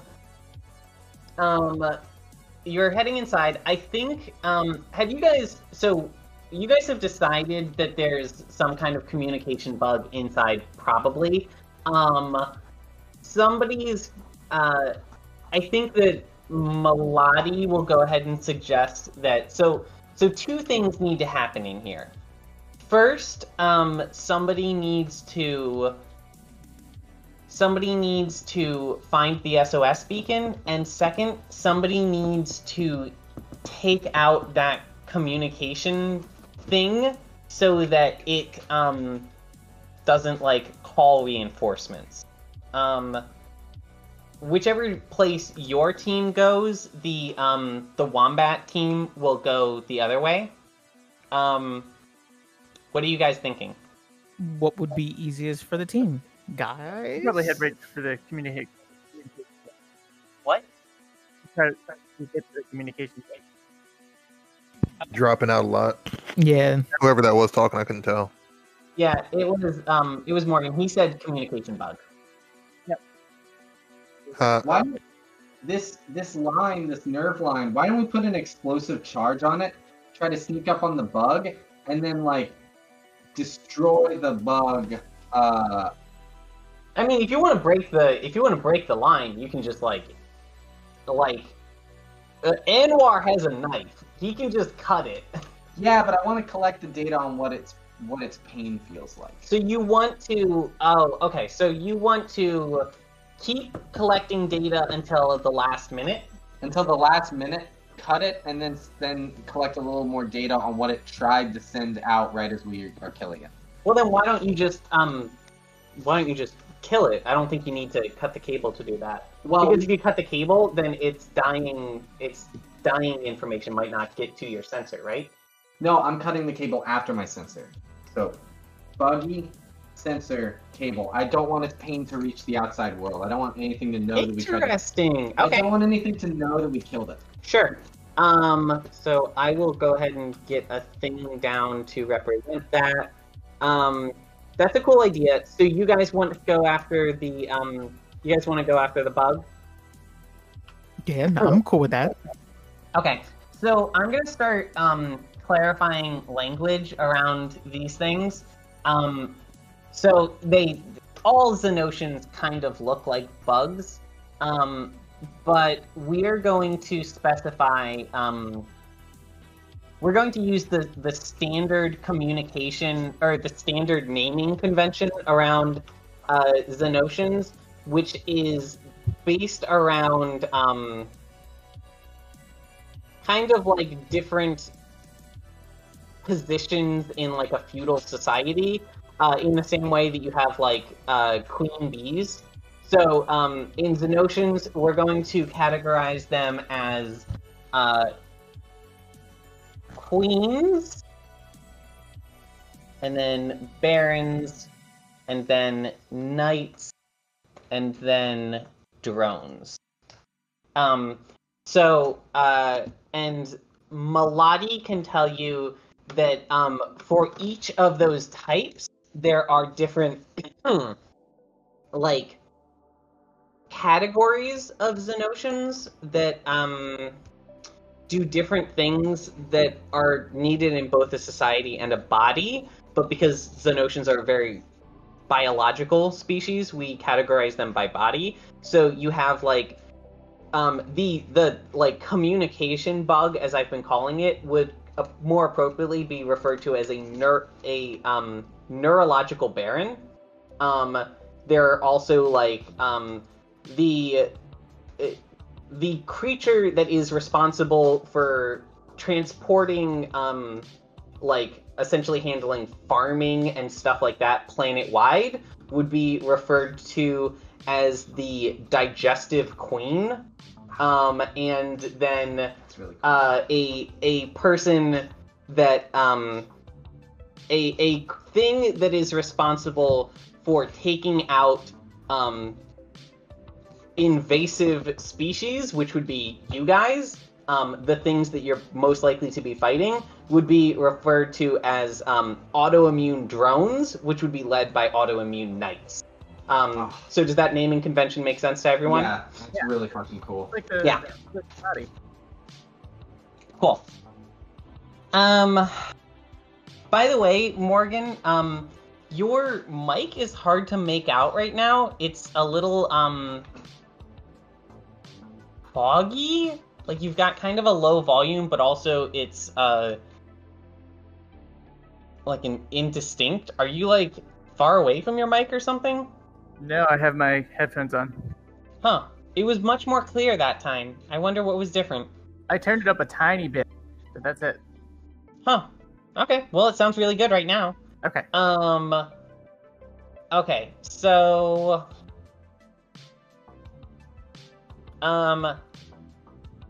so you guys want to go after the brain bug. The other party is going after the SOS beacon. Oh no, I grabbed that thing wrong. So I'm gonna grab the wombat party. They're going to be going with Malati, and she's familiar with the layout of these facilities, so she's going to guide them towards the SOS beacon type room. I'm gonna move them in here. You guys are responsible for finding the communications bug. Now, as I mentioned, the nerve thingy becomes impossible to follow once it gets inside of the cave because it blends in with all of the rest of the biological gunk that's coating the walls. There is a passage to the north, a passage to the west, and a passage to the south that has a film over it. I'm thinking of it kind of like a spider's web, but if it was made out of meat. Yeah, it is gross. So those are your three directions. How do you guys want to proceed?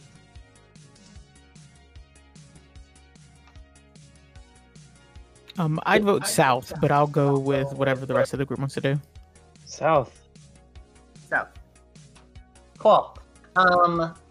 So, oh no, what have I done? Do I not have Roll20 open anymore?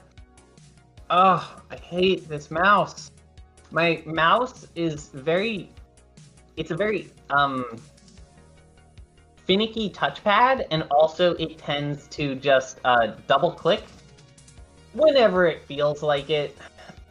So that's inconvenient.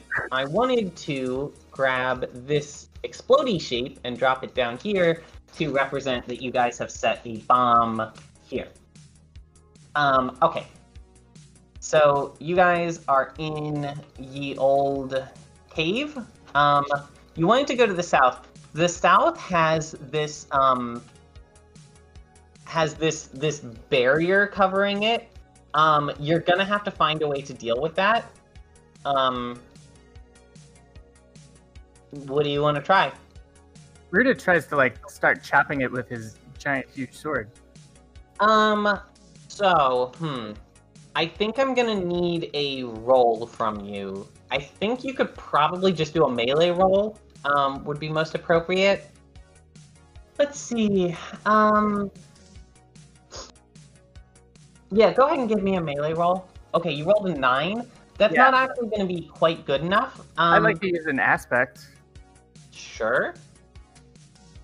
I believe fiber muscle weave. Oh yeah, I think that fibro. Did I ever? I put did it you in. know? Did you know that it's been a whole week, and I actually completely forgot to finish writing everyone's level ups into their character sheets. It's fine. I got mine in. I'm pretty sure Fibro Muscle Weave lets you invoke it once for free every scene. I'm gonna go back to our chat log, but unless I'm able to confirm otherwise, you get a free invoke on that. So you don't have to pay anything. Okay. Let's see. Click. Open original. Expand. Extra. Here we go. Fibro Muscle Weave. Blah blah blah blah. You gain this aspect. Should allow you to invoke this aspect. After all, now let me see if I said which I wanted to do.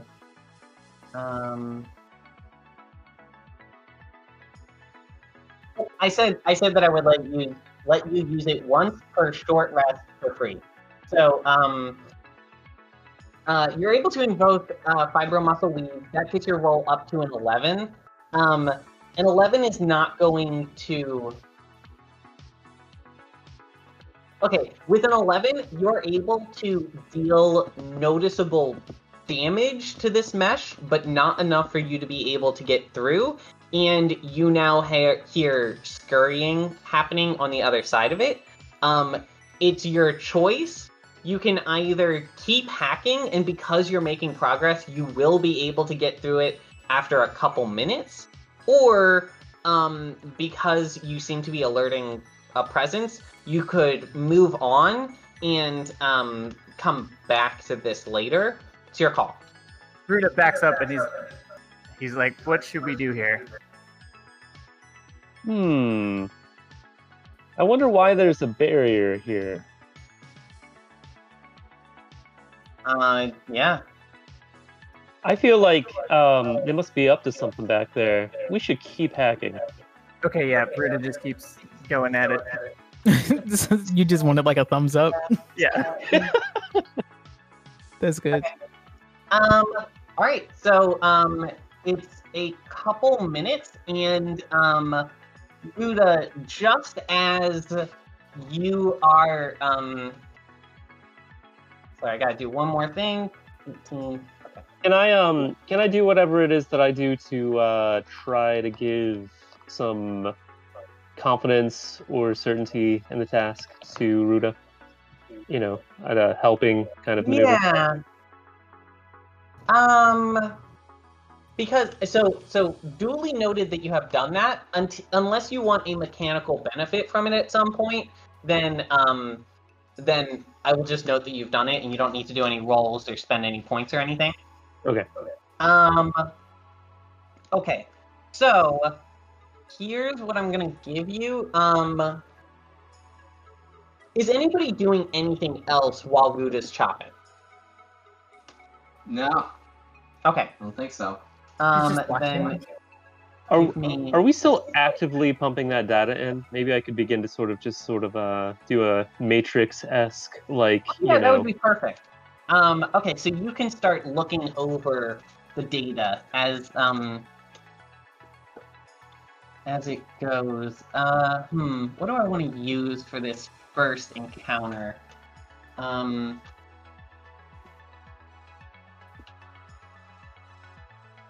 Click, and that's pretty good. I like that.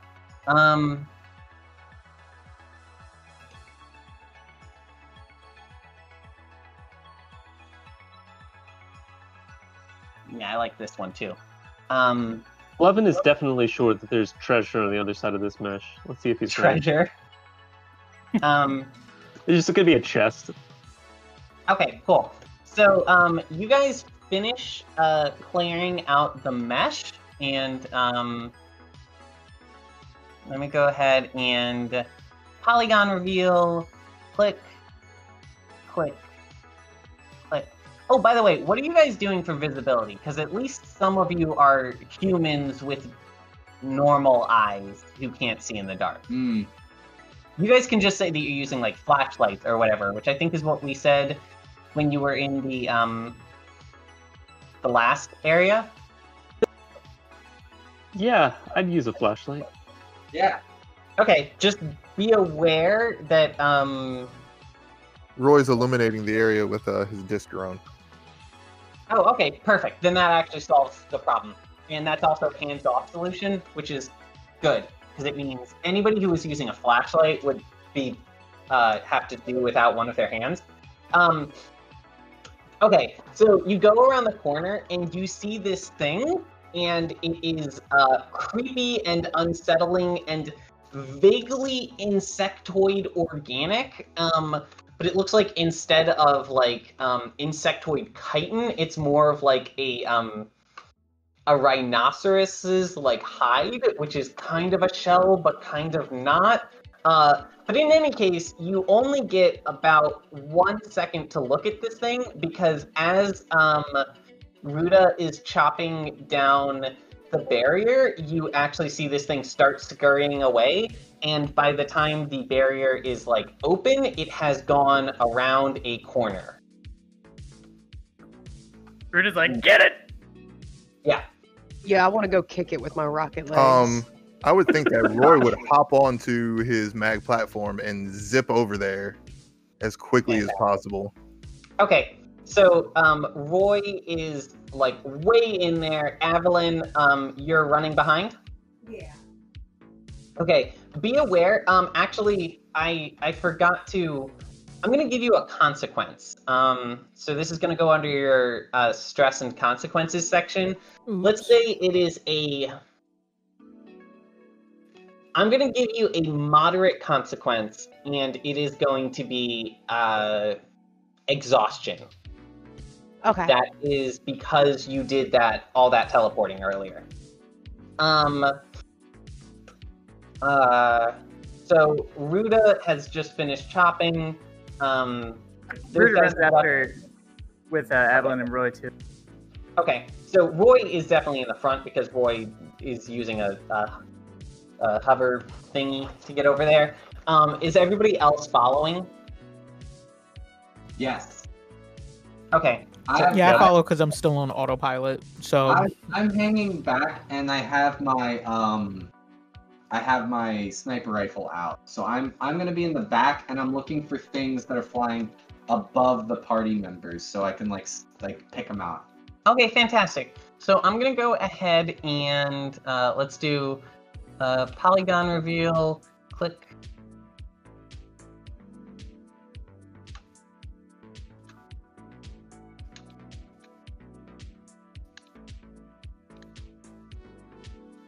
click.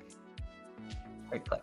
All right. So you guys go around the corner, and there is a batch of these drones. These are actually going to be these are not well, you wouldn't know this. I think that I'm actually going to just tell you guys because it'll be easier for me to communicate. These are not autoimmune drones. These are neurological drones. Yeah, so you guys turn around the corner and there's a bunch of drones. One person gets to go. What do you do? Roy uses segmented coherence to grab and pull back the original one that was running from us. Oh shit. What did segmented coherence do? This allows the beam saber to function as a whip by adding tactile shells in sections of the beam suspended by a repeating short burst wave of gravitons and an increase to the saber's base power output, which allows it to extend its length. I forgot about that. That's so fucking cool. All right. So this functions as a grapple complementing the mag platform, a grapple and pull move, and as a live wire conduit for divine energy. Okay, dope. So Nice. you have pulled that thing close to yourself. And I'm gonna go ahead and hold on. I saw Trevor Belmont, which means I need to look. Yep. This is very important. Damn, You're y'all like are 3 seconds quicker than me. I was getting ready to post the exact same gif. with these I stole your thunder. Did you know that I love Netflix's Castlevania so much? Sexy so Alucard. good. Oh man. Okay. Yeah. So Please never put a shirt on Alucard. So Roy has successfully grappled that thingy and pulled it close, and as Amil is noticing that and pulling down his sights, Amil, can you make do we have a notice check? Otherwise it would be perception. Give me 1 second. Yep, it's just perception. Can you make me a perception check? Yes, I can.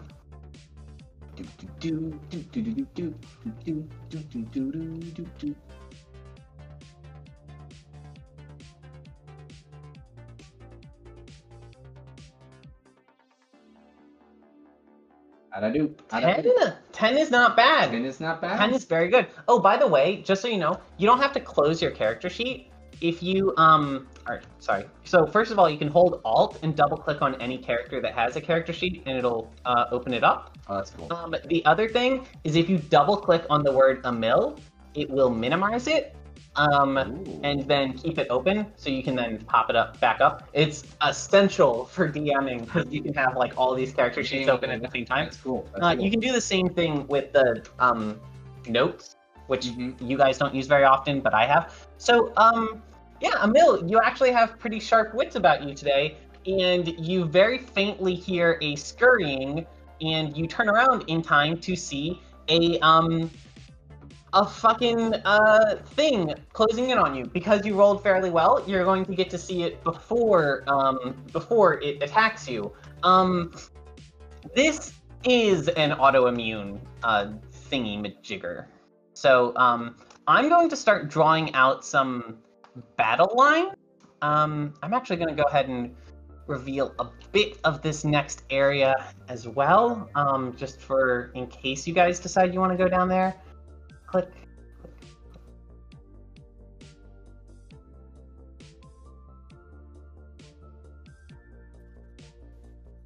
Right. Not treasure. The real treasure was the friendships we made along the way. Yeah, Aveline, that happens. Sometimes spooky sprites happen. Okay, so I'm going to go in here and I'm going to take blue is fine. Blue. Okay, 1, 2, 3, 4. Are you guys seeing these lines I'm drawing in? Yeah. Yeah. All right. You guys know what this is at this point? Oh, you're establishing zones, right? Establishing zones. Oh yeah. Okay. Yeah. I'm gonna move myself more clearly to be on one side of the zone. Okay, cool. That's fine. So, yeah, those are our zones. We'll refine them as needed, but that should cover most of it. Yeah, bitches. So now that the encounter has been started in earnest, Amil, since you detected that thing, I think that you have to go next because it was about to take an action. So if you don't take an action, it's going to. Gone. Okay. Remember, you can move one zone away for free at every turn. That's like a move action. Amil just opened up right there. Oh, wait, where? Double click. Oh, I see. Yep. So you remember, you can move one zone away for free, and then you can take any, like, standard action. It's basically the move action, standard action, free action from D&D. I want to move in here for free. Okay. I want to shout. Can I shout to mate as a free action a single, like, sentence? Look out! Yeah, hey, look out! Yeah. I'm shouting that to mate. And my action that I want to take is I'm assuming I have my hand on the button that blows up this node. Okay. I'm gonna blow up the I'm blowing up the nerve. Okay, so rather than like change all my lines, I'm just gonna make that explosion thing bigger to remind myself that it has been blown. Kablam! Kablooey. Yeah. Bada boom! Bada bing, bada boom. Okay. So Amil's turn has happened. I think, mate, because Amil gave you a heads up, you can go before scary thing goes. Okay, so I was gonna use that part of my turn to return back to my shell because I'd been spending that time in the ship server. Okay, so that's kind of like your move action, is you moving your consciousness back to your body. Yeah, moving back to my body because I'd been on to be autopilot. clear, this entire time, your body has been trying to sell everybody in the party different, like vitamin supplements. Not everybody in the party, everybody on the original network. Yeah, because he was on the net. Oh, whatever. Okay, go on. Oh, Yeah. wait. What? As soon as as you're logging off to avoid getting slaughtered by this thing, it plays the Windows XP shutdown sequence. Okay, yeah. Go on, mate. What do you do? So I'm just coming back to reality. And I'm kind of just taking in my surroundings. I hear faintly Amil call out to me. So I just put up my hand and go, "Hey, Amil, what's up?" And you see me running away. Okay, mate. So I'm going to turn around. I'm not going to Mate? leave this section. Because you just roleplayed amazingly, and it was wonderful. This is in not so many words. I can't remember the word for it. There's a fate system word for what you just did, and what you've done is, in mechanical terms, you have opted to take a consequence to yourself that I did not force on you, and so in exchange for doing that, you get a fate point. That's how it works. So go ahead and give yourself one extra fate point, so you're up to 6.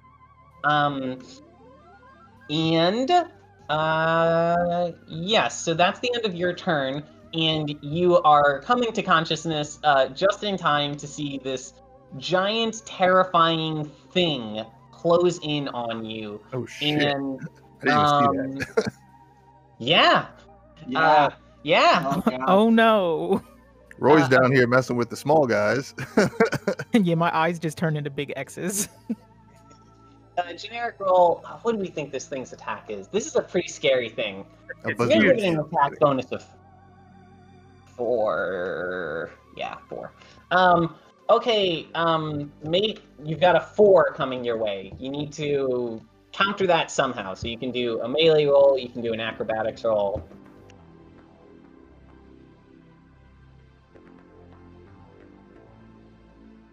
Okay, you successfully dodged it. You don't get to counterattack. You did No. not get the counter ability, did you?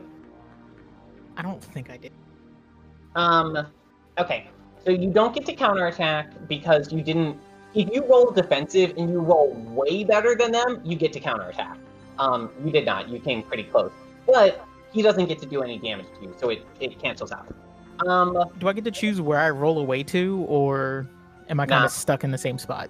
That would have been your move action. So it Gotcha. needs to be in the same zone as you in order to attack you. But let's say that you kind of got off to the side here, but it's you're still in the same zone. Who wants to go next? Otherwise, I think Anwar is going to go. Ruda has a clear line of sight at this point, and he's going to shoot the hell out of that beast behind him. To the Because at north? this point, he just hears it like slurping behind Yeah. him. So he turns around. Are you using your machine gun, your flamethrower, or your sword? Be aware that if you use your flamethrower, it will hit everything in the area. I'm pretty sure. I have to check the wording on it. Yeah, I was gonna say it's spray. So would Bluvan and Mate have to get out of the way? Well, let me actually get the wording on this. So this would be under. You can do a move and then spray, right? Yes. Yeah, he gets a free move. So maybe if the order is reversed, then Yeah. we're This out of the way. game, weapons, beam, particle, energy, monobladed, reach, throwing, single fire, huge shotgun, stealth, arcing, explosive, spray. Here we go. So you gain the 3 moves associated with the beam aspect, can reach targets behind cover at no increased difficulty as long as you have a reasonable guess to their location, can be used to place aspects on the area, such as flaming, smoke screen, plasma, static range of 1. I'm going to post these into notes at some point, but for now, the most important thing is you have access to all of the abilities from the laser thingy. So I think I have it in here. Single ripping powered. Of course, I didn't write it down. Okay, I'm gonna paste a couple things in Discord for the time being because that's what I've got to work with. First one and beam. Here we go. Second one. So beam is very similar to full auto, just in energy form, where essentially you can take a gamble and give up some of the functionality of the weapon in exchange for making it more dangerous.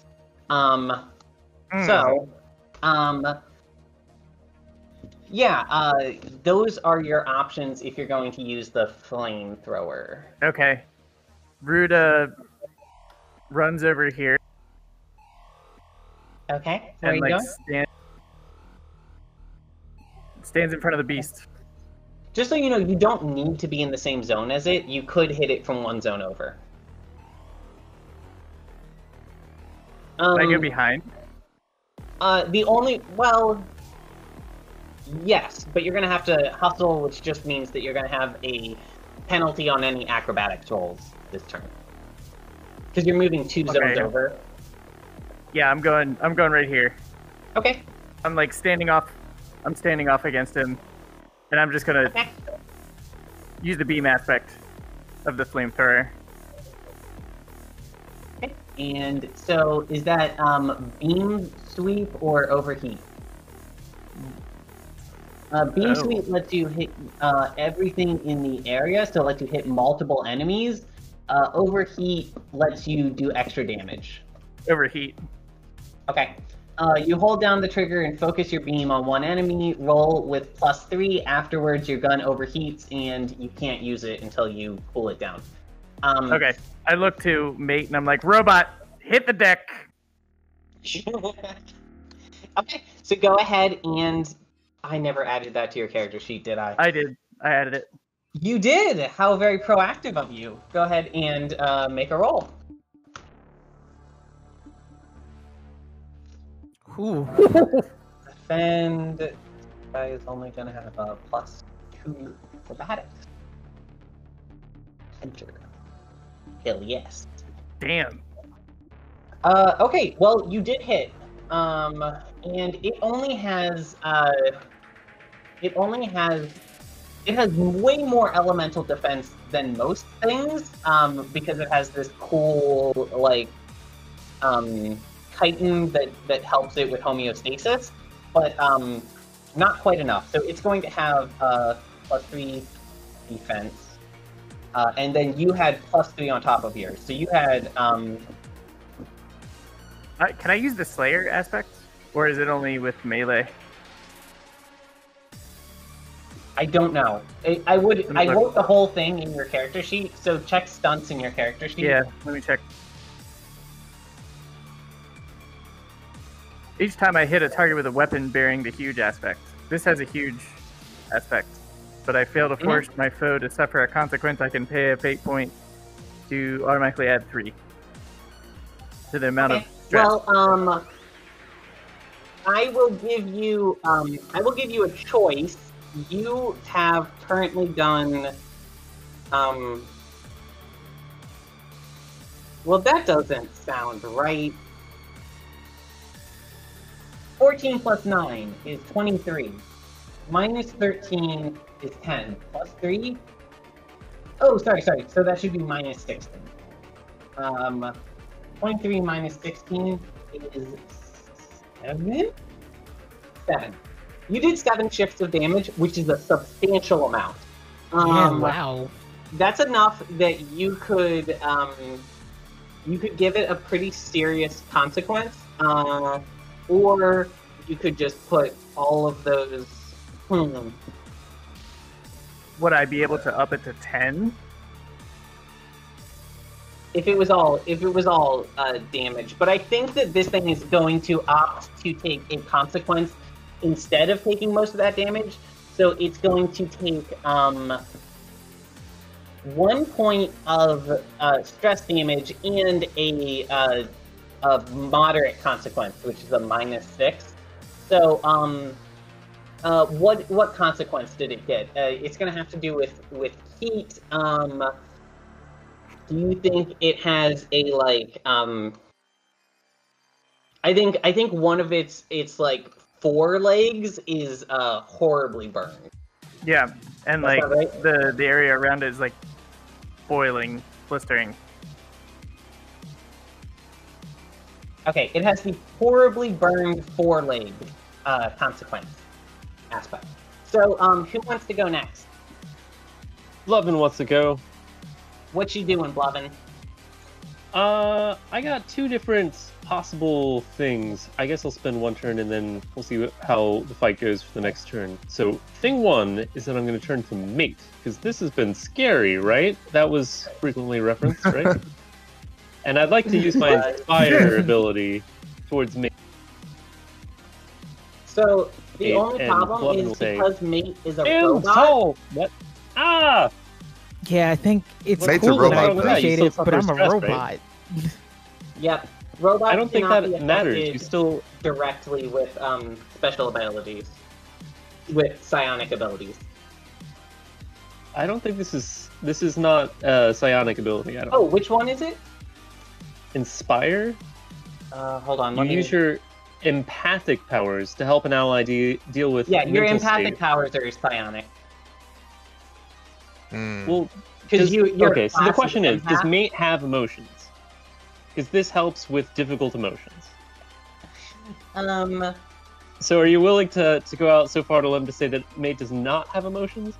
No, Mikhail, are you agreeing that mate has emotions? Mate used to. I thought we talked about that the last level up session. Oh, yeah, remind me. Yeah, mate used to feel all that, but then a lot of that was locked away because I took one of the aspects dead inside. Right. It's So Okay, good. does So he's Bluvan not know really this? afraid. Does Bluvan Yeah, know it this? has a lot less to do with being afraid. I don't think you would know that I've not shared a lot of the stuff that happened to me on the original planet with the group. Oh, for fuck's sake. Okay, well, Bluvan tries and fails. No, I know I want you to Oh. try because I'm actually interested. Would We you can try. allow a high roll to augment some of that then, Bren?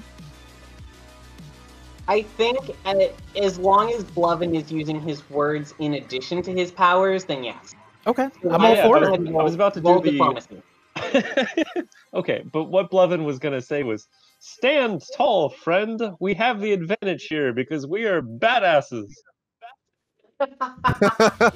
Very Oh, good. that's a legit roll too. That is a shit. legit roll. Okay, yeah, mate, you're going to have an advantage. You are inspired. Do you want to go next then? I think you should go next. Yeah, could I didn't know if I would be able to. Shit, you just went a second Because ago, I didn't you? technically went. Is Yeah, this I still a wanted to part go of if the I first can one? this turn. Okay.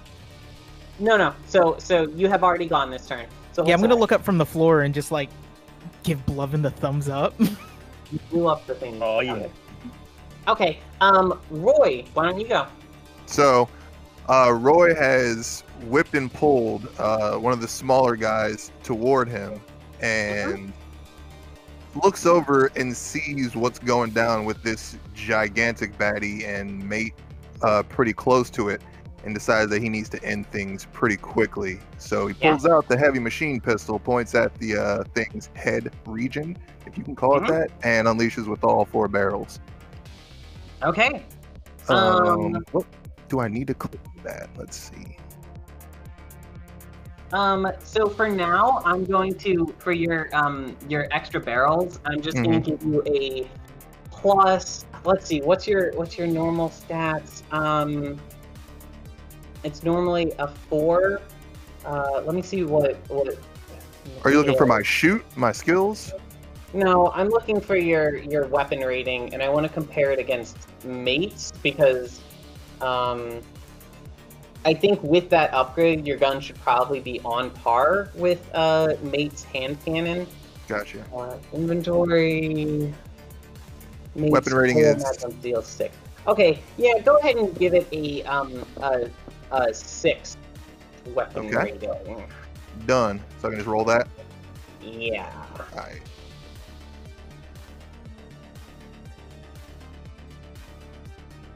Oh, I have to choose a melee attack skill. Shoot, right? Yeah. Yeah. Oh, come on. For fuck's sake. Well, let's see what this guy gets. So he's going to have a, let's say it's the same. Armor bonus. Oh, I mistyped. Let's just say 1 shift of damage it negates. You do in fact hit. You did +6, it has, it negates 1. So you did 6 shifts of damage. Nice. And for 6 shifts of damage, I'm gonna say that this one is dead. Technically, all of these little guys are one enemy. It's a swarm enemy. But the consequence of your damage is that 1 member of the swarm has died. Okay. Very nice. Aveline has not gone, Anwar has not gone, and the swarm has not gone. Yeah, I think Anwar should go next. Anwar is going to hop, skip, and jump over here. He's going to attack, but actually I need to fill out his weapons first. So, why don't we have Aveline go while I fill this out? Okay.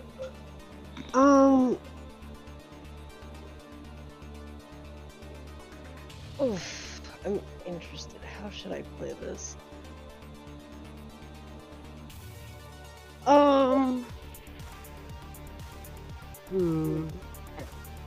If I already have the moderate consequence of exhausted, is that to say that at this point, using any of my warp abilities is probably just going to make that worse? Not mechanically, no. I will not give you a worse consequence for using your warp abilities, but I might invoke that consequence against you. Okay.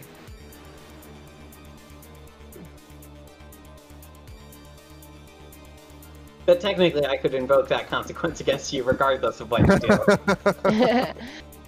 Did we...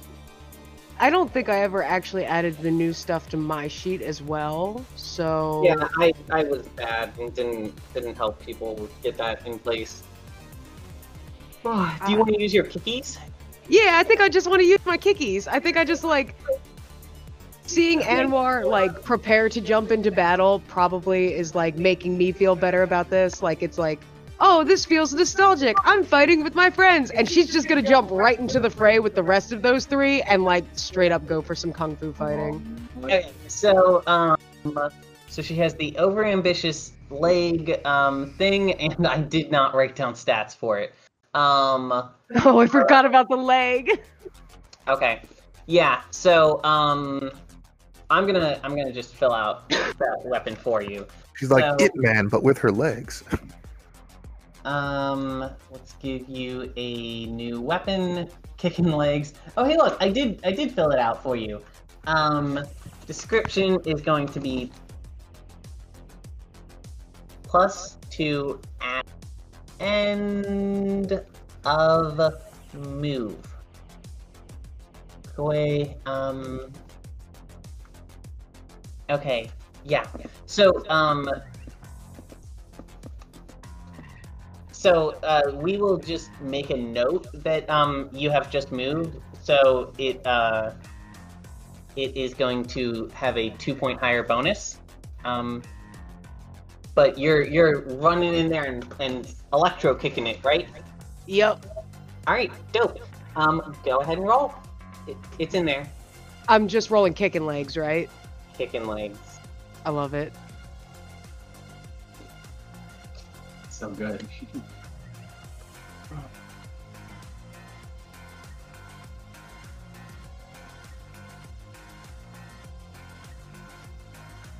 Wow, lots of neck and neck rolls here. So you have 5 shifts total, and it negates 1. So you did 4 shifts of damage. That's not quite enough to kill one of them, but I will note that you have done a notable amount of damage to this. Why did it not want to? Okay. Yeah. So you have hurt it. And you did real cool and rocket legged it in the face. Oh, I tell you what. If you want to invoke an aspect, that would probably finish it off.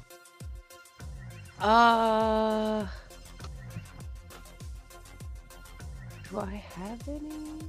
Well, remember, you can use any aspects from your legs as well. I don't know if I wrote those down under your gear. Spring-legged, and you're also going to have the rocket leg aspect. Is that what I called it? I think it was. I called it the martial arts aspect. Could I invoke the aspect of, like, I still don't have full control of them, so I went and thought I finished my attack, and then it just did an extra kick, and I was like, oops. Yeah, no, that's great. So overactive legs, I think is what we call it, that aspect.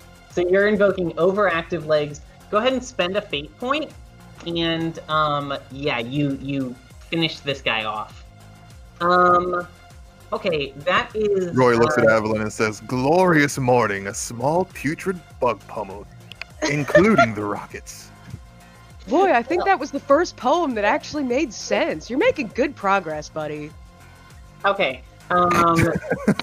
Wow. Go ahead and, so Anwar is just gonna pull out a regular SMG, and he's gonna give it the old pew-pew. Wow, that's a lot of points. Defend. Next. So that's 8 shifts of damage. It's supposed to only negate 1. I typoed there. So 8 minus 1 is 7. Yeah, that's gonna take out 1 more of him. Okay. That's the top of a new turn, I'm pretty sure. I think everyone has gone. So, who wants to go next? Because otherwise, the big scary thing is going to go. Yeah, I think I'd like to go before the big scary thing. Okay, what do you want to do? Yeah, so thanks to Bluvan's newfound inspiration in me, and Ruta giving me like a pretty decent opening, I'd like to open up my smuggler's compartment. Because I'm gonna say narratively, I got a small gift as a parting gift from Charlie before our next mission, and she gave me a grenade. Wow, a grenade in the cave system. Yeah, What could go wrong? not a single thing, not that I can think of for mate is my dead robot Roy body. looks at MX8 and just shakes his head but doesn't say anything. I want you to know that I think I know where this is going, and I'm delighted. What happens? Yes, that. Yep. I would like to run up to the shadow monster and shove the grenade into the open wound, taking advantage of that consequence for the burn space. Disgusting. I want to jump Disgusting. back, Horrible monster. and I want to shoot the grenade. Okay, so I'm gonna give you a new weapon, because I love this and I think it's very appropriate for you. New weapon is going to be grenades. You're brilliant. So good. Yeah, that really is just the best. Explosive deals damage to your target as normal. All other creatures in the zone, including yourself if applicable, are also hit, but with a -2 version of the roll. Oh god. And accordingly, or we can all just take 7. Okay, so everyone else takes the roll, but -2. And let's see. I don't think I ever wrote down stats for a grenade itself, but I did write down stats for a grenade launcher, which has an attack of 4. So I'm going to call it an attack of 4, a range of 1, and it is explosive. But because you're stuffing this inside of it, I think that the mechanical benefit of that is going to be that you're going to do 2 extra damage to it and a further 2 less damage to everyone else. So you should have a new skill you can roll, or a new weapon you can roll for called grenades. It is an other type. So go ahead and roll that, and then yourself as well as Ruda need to roll defense.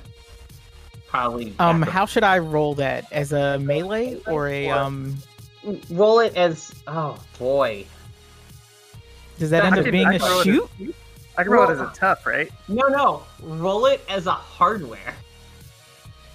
What happened? Yo, that makes a lot of sense. I like that.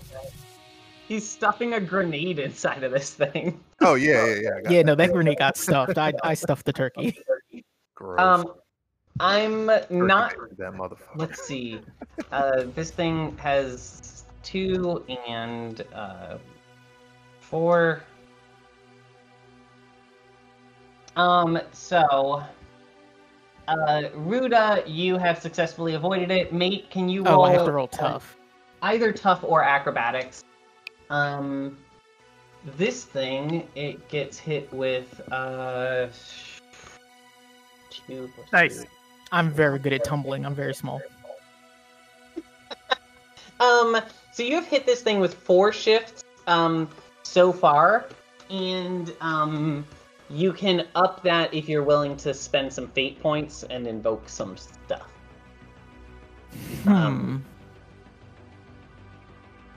I will say I didn't write it down, but your grenade definitely has the aspect like explosive and fragmentary. So you're at 4 shifts so far. What do you want to do? Yeah, I definitely would like to add explosive. Okay. And I wonder, is there any way I could take advantage of the consequence that it had? I will allow that. Actually, you already invoked the Oh consequence. yeah, in order to shove it in. That's what gave those bonuses. So, yeah, go ahead and invoke explosive. You're gonna have to spend one of your fate points, but you actually got an extra fate. Yeah, I got an extra. So that evens out. So that gives you 6 points. So it is at -7, or it is at -8 total physical stress right now. Mm-hmm.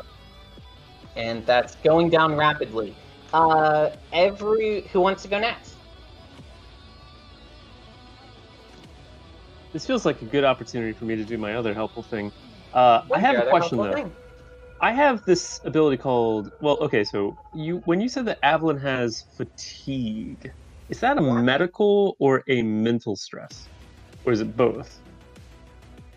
Let's call it mental. Okay, that works. Although it's a little bit harder to... I have multiple things. Some of them apply to medical, some apply to mental, but I guess I can cover the full spectrum. As either. What I'd like to kind of do narratively, which is a little bit different than the actual ability, is to basically give Aveline an adrenaline boost, which is one of the skills that I have called adrenaline boost. But that specifically just reduces one's stress down, physical stress down to 0. But basically, I'm trying to get Aveline to do the master therapist thing to reduce the level of her consequence. Would you feel that that's fair according to the narrative description of the other ability that I have? Does it say if you need to spend a fate point to do that? I can do it once per scene, and then beyond that would be a fate point. And I roll for... anything. What? I think right now, just given everything that's going on, I'm not going to make you roll for it. Aveline, Okay. reduce your moderate exhausted consequence down to a mild tired consequence. Will do. Thank you, Bluvan. Sweet. Yep. And the other thing that I do is just to move close in order to actually be able to do that. So Yep. I'm moving into the other zone. Now, I like to imagine that there's all this like shooting and laser whips going on and literal explosions going off in the other room, and I like to imagine Bluvan just kind of fishy sauntering over and pulling out a needle and being like, small prick. And then he gives her a band-aid and a lollipop. Yes. That's perfect. That's what happens? Okay. Mhm. Who's going next? Aveline, do you want to go next since you're all hopped up on adrenaline? How did that I'm sorry, I wanted to see how that attack that mate pulled off against the big bad. What happened with that? Like, Yeah. It did a lot of damage. I'm gonna say it. I didn't apply a consequence because I applied it all as damage instead, but it is up to -8 damage. So we can say that blew off one of its 4 forearms, and has significantly mangled its chest. It's injured, but it also is moving much more than you would expect an animal to move when it's this injured. So Okay. you don't know what that means. I want to kick it. I wanted to go if nobody else wanted to go next. Well, I think it makes more sense for Aveline to go just because she just got an adrenaline shot. But then we'll have you go after her. Okay? Do it.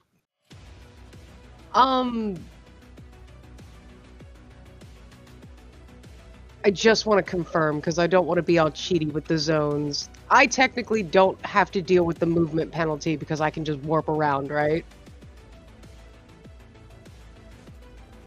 Let me check your character sheet. I either wrote that it takes a standard action or a move action to warp, and that is going to be the answer to your question. Okay. You can teleport yourself, or a willing creature to a destination you can see. And I did not say what kind of action it takes. I will allow that you can do that as a move action. So, Okay. Yeah, you can just warp over to a place you can see. Unfortunately, you actually can't see into the room that like Mate and Ruda are in currently. But you could just walk over there. Yeah, I think I'm going to, like, she walks out a bit so she can see into that room, and then she's just going to warp right in to it and just kick him in the chest, because it's all blown up. Yeah. We didn't give you a special ability that happens if you, like, warp and attack, did we? Because I think there don't think is one. so. There is one, but I don't think I picked it up. Okay, yeah. Like, So there's you like took another the thing that one. lets you see better in the warp. Or do more cool shit in the warp. Okay, Yeah. so why don't you, go ahead and just, weapon that shit. Are my kicking legs? Ha! Your legs. 2 and 4. Okay, so you have done a total of 2 points of damage, 2 shifts of damage, but you can get that up with some aspects if you want. He still has the mangled arm aspect. It's just you don't get a free invoke on it anymore. And you can use any that you have. Is his like mangled arm in reach like when I go for the attack? It's a good question. Yeah. Especially because you're teleporting, you can just teleport next to it. Since I teleported in, can we say narratively that I grabbed that mangled arm as I went to kick, so as I kicked him, I just ripped it off because of the force? So, we had already established that the explosion ripped off his, air quotes, mangled arm. It just didn't get rid of the consequence. Oh, right. Here's how I'm going to justify that. It blew off one arm and mangled the arm next to it, and you just kicked off the arm next to it. Nice. Nice. Yeah. That's great. Okay, Can Amil go next? hell yeah. Alright. I'm just gonna do something like, I'm gonna like, oh gosh, my glasses are all foggy. I wanna like load a round into like the revolver chamber. And I wanna just be real cool about it. I load the round into the like, Hey, let me go ahead and tell you, because this is going to change which barrel you use. You have noticed that it was more injured by Ruda's heat weapon than it was by the physical attack. oh, okay, then I load a plasma round into the plasma barrel. Mm-hmm. And I am just going to how to do this cool, like, Behind the back. yeah, I'm gonna go, yeah, okay, not behind the back, but you gave me an idea. I'm going to, like, Under the legs. under Mate's legs. No, I'm just gonna shoot, and I'm gonna, yeah, I'm just gonna shoot it in the face. Okay. Give me a second. Okay.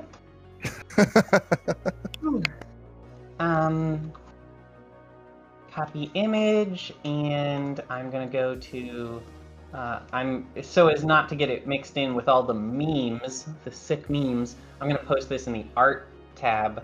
I'm sorry. There's so many memes. There's so Sorry. many sick memes. Sorry, not Bombs and sorry. laser dolphins. Sorry. No, it's very much appropriate. And This is like, the memes is honestly half of what I enjoy. yeah, it's the best part. So Oh, yeah. Holy crap. yeah. Wow, that's Okay, legit Five. scary. He's looking like the Dead Space. Okay, so the first one that I posted is a decent approximation of what you should be thinking for the autoimmune knight, and it's like fucking big. The second one that I posted is what you should be thinking for the like neurological drone. I don't know which one is scarier. I mean, Yeah, both the look like neurological necromorphs, drone- and it sucks. The neurological drones are actually like relatively small. I'd say they're only like 4'5" or maybe 5 feet tall. They're not nearly as intimidating because the other thing is fucking huge. But they are like unsettling to look at. Okay, so I blast it with a 13. okay. Hey, can you look up what your weapon stats are for me in a second? So this has a 2 acrobatics and a what did I say? I think I said a 2 elemental armor. Yeah. You hit. I'm looking up the weapon. Oh god, this thing is so slow.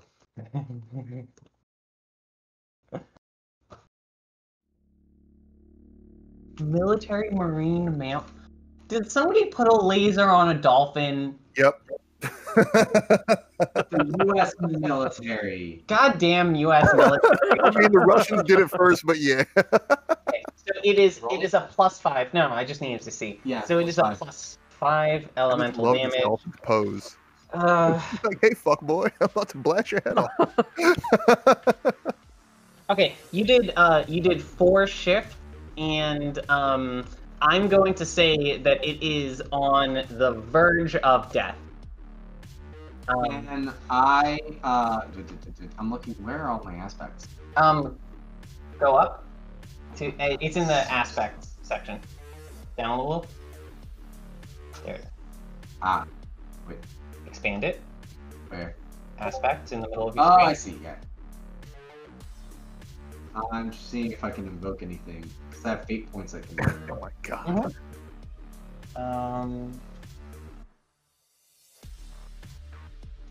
Probably not. Well, go ahead and let me look at your weapons. Yeah. Oh, no, hold on. You've got a laser weapon, Yeah. which means that you can use those same aspects that I had sent to Ruda a second ago, which I'm pretty sure. I know that you can take a +3 bonus.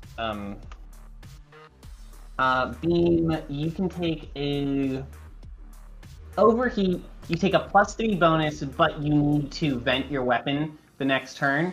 That's fine because I'll just if it gets to the next turn, I'll just load one in the opposite barrel. Yeah. So -3. Okay. So I'm gonna say that is enough to do it. Oh yeah, can I describe the kill? Go for it. All right. Nice. So Aveline kicks off an arm, right? Yeah, and mate just blew off another arm. The arm goes like flying and is kind of like whipping around, right? I'm gonna take like dead aim and like shoot it, and like the camera just zooms in on the laser like rounds, and the laser round like goes through the fingers of the severed hand. It's very good. It's very good. It's very just like pops him like right between the eyes. It's like the opening to Deadpool. Yeah. Okay, fantastic.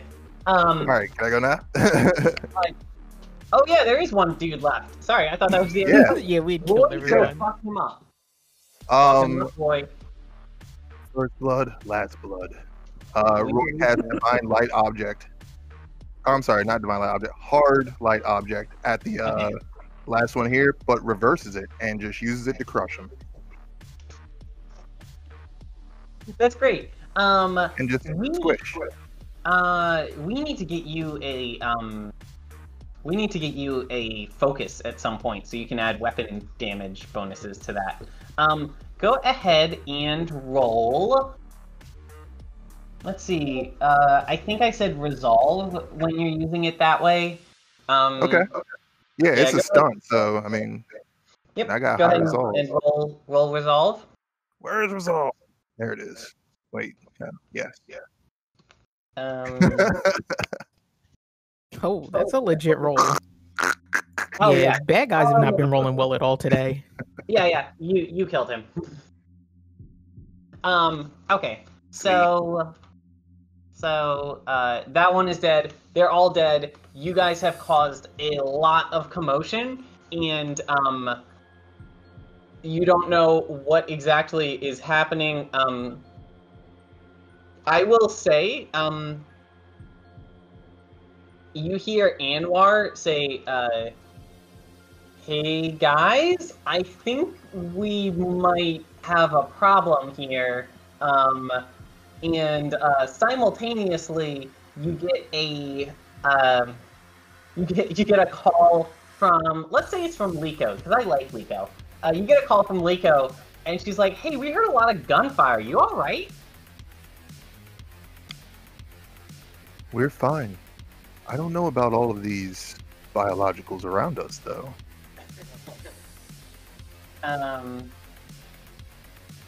Okay. How are you guys going to respond to Anwar's comment? What's the problem?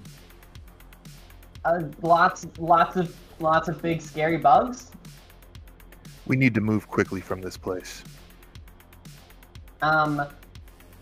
So does anybody want to go down there and check it out? Yeah, let's can all go together. be at the front. Down where? Down here? Yeah, we're Yep. going south or we're going to the west. I'm gonna release some. He's referring to it to the south. Why don't I Okay. release? Yeah, you have those combat drones, right? Yeah, I'm gonna release some combat drones to go out ahead and like send us back schematics of the area before we get to it. Ruta Okay. has a cyber pup. He doesn't know how to use it, but if the cyber pup could be programmed to like scout, then other people could like use the cyber pup. Also, I'm gonna ask Bluvan. Hey Bluvan, Yep. do you want to review some of that data that we collected during the battle? I'm hoping to cause I'm like, ideally, it would be really cool if we tap into the police scanner type deal, you know? Yeah, get there. See if we can figure out what their communications are like. Yeah, I'm on it. Okay. Cool. How do I want to do this?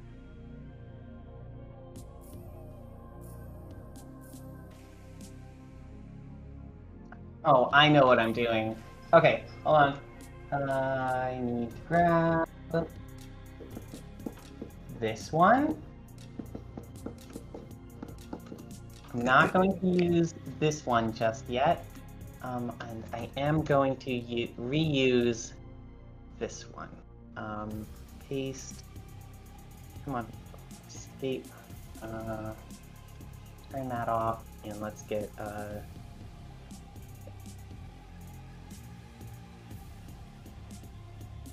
Okay.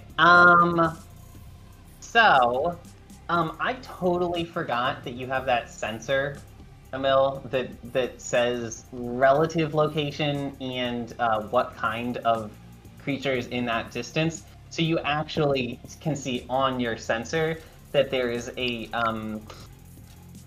neurological baron. Or not baron. Sorry, barons are the second highest. No, yeah, that's what I meant. A neurological baron to the south.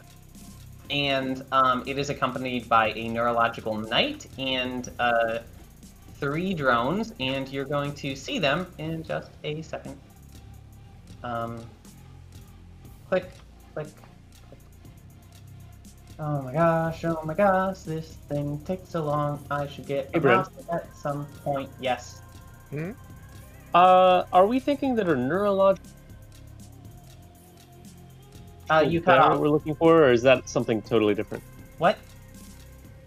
Are we thinking that a neurological baron is the equivalent to the communication bug that we're looking for, or is that totally different? No, it's the same thing. So a neurological baron serves the function of the neurology, the neurological. Right. Is it called the neurological system? Is that the word that I'm looking for? In the human system? body, it sends messages. Central nervous system. Sure. So the baron means that it controls at a regional level, so something like the size of a state. So this thing is directing communications for the surrounding area. I like to and imagine that if we were to pan over to the wombats right now, they just simply had to like go into like a comm system and just flip a switch. Yeah.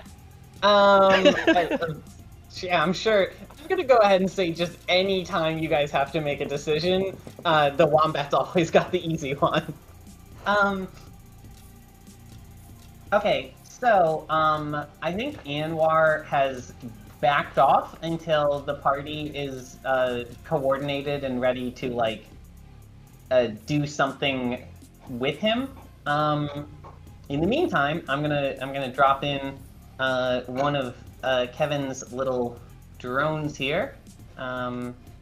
Let's make him real small, and Can I ask? we're going to flip. Can I ask what that little pathway is to the relatively? So that's actually the same thing as the door that you cut through earlier. It's there was a doorway there, and it is covered in meat stuff. A thing to note, which I haven't really had time to go over because crazy fighting and stuff was happening. You are currently inside of an Aelfynn building, which is also a cave. And the nature of Aelfynn architecture is that there is no distinction between what is nature and what is, air quotes, man-made. So, so this is a cave. This cave also has rooms with doors and stuff like that, but all of them look as if they just naturally occurred that way. It looks as if you had just like walked into a cave in the woods, and this cave in the woods just happened to have like bedrooms and a janitor's closet and stuff in it, but those like the walls of that stuff is just cave wall. So that's kind of what you're looking at. And you can see that there are lines of things that would be like lights running along the top edges, and you can see there's other like what should be like machinery, but a lot of it has been fucked up by the Xenotians, Yeah. so it's unusable right now. Anwar is pulling back. You guys can use that drone to scope it out. I think that these things obviously at this point know that you're coming, but they have no, you know what? We've already established that these things like being sneaky little fuckers. I'm gonna say that they are hiding like so, and because Kevin sent in his drone, he's able to get a good look at where they're all at before you guys have to do anything. But yeah, so you've got several different Xenotian doodads in here. What would this look like? Now, let's see if we can do darker.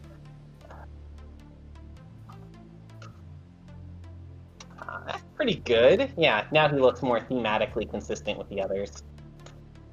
Okay. What do you guys want to do? Rita's just gonna... I mean, we can see them, right? At this point? Well, yeah, sure. So I feel like Rita's just gonna charge at the thing and hit it with the flamethrower. Yeah, if you want, you have that flamethrower that lets you hit multiple things at the same time. I do need to draw out more zone lines since you guys have found a new zone. Let me go ahead and map layer.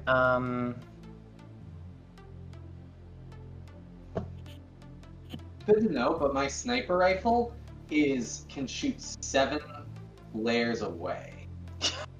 Yeah, your sniper rifle has essentially infinite range. Like the amount away that it can hit is like. I'll have to scroll for a little while to get to a point where I could like not hit it. Right. And since a lot of your fights have been happening indoors, it's unlikely that you would come across that kind of situation anytime soon. So I have this is a very large room. So I've kind of arbitrarily split this room up into the center of the room and then the 4 sides of the room as 5 different zones, because this room is way too big to consider one zone. Do we all agree that that kind of is a way of splitting it up that sort of makes sense? Yeah, I think so. Okay. Yep. Where's Bluvan? Okay. Maybe here. So, Ruta, did you want to kick it off by just poking your head around the corner and flamethrowing this whole area? Yeah, I'm just gonna go all out All right, on the dope. front line. Let me look at what I said about flamethrower. Can reach targets, can be used to place suppressing fire. Beam sweep. You can hold down the trigger as you sweep your beam across an area, attempting to hit multiple enemies. Roll as normal for the first enemy, with a -1 modifier for the second enemy, a -2 modifier for the third enemy, and so on. And then there's a second part where we roll to see if your gun has overheated, but right now there's 2 enemies, so roll as normal for the first one, roll -1 for the second one.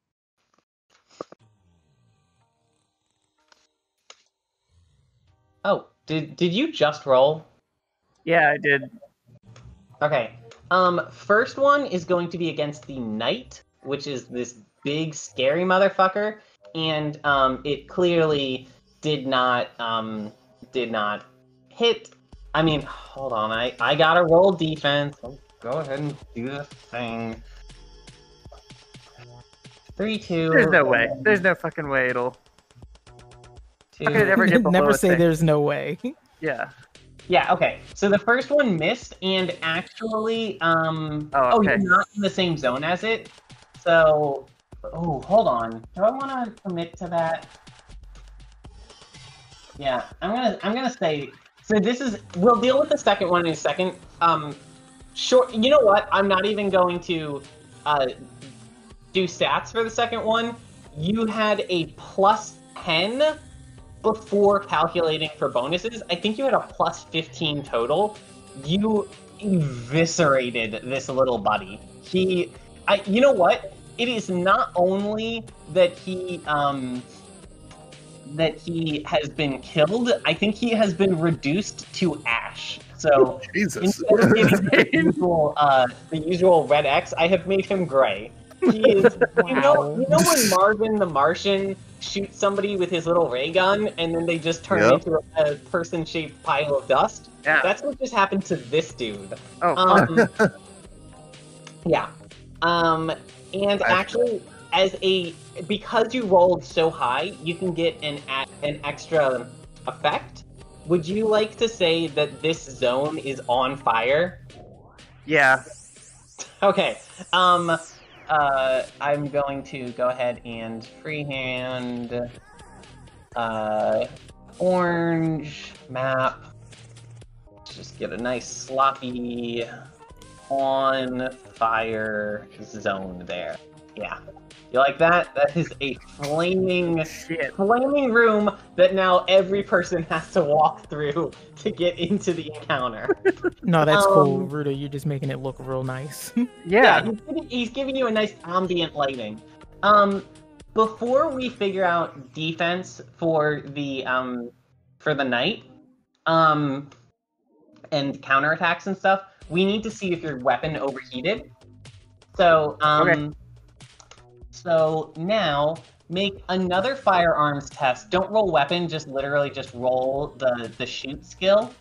And you're looking for 8 plus 2. You need to beat a 10 or else your gun overheats. All right. Hey, look, you rolled an 11. Very close.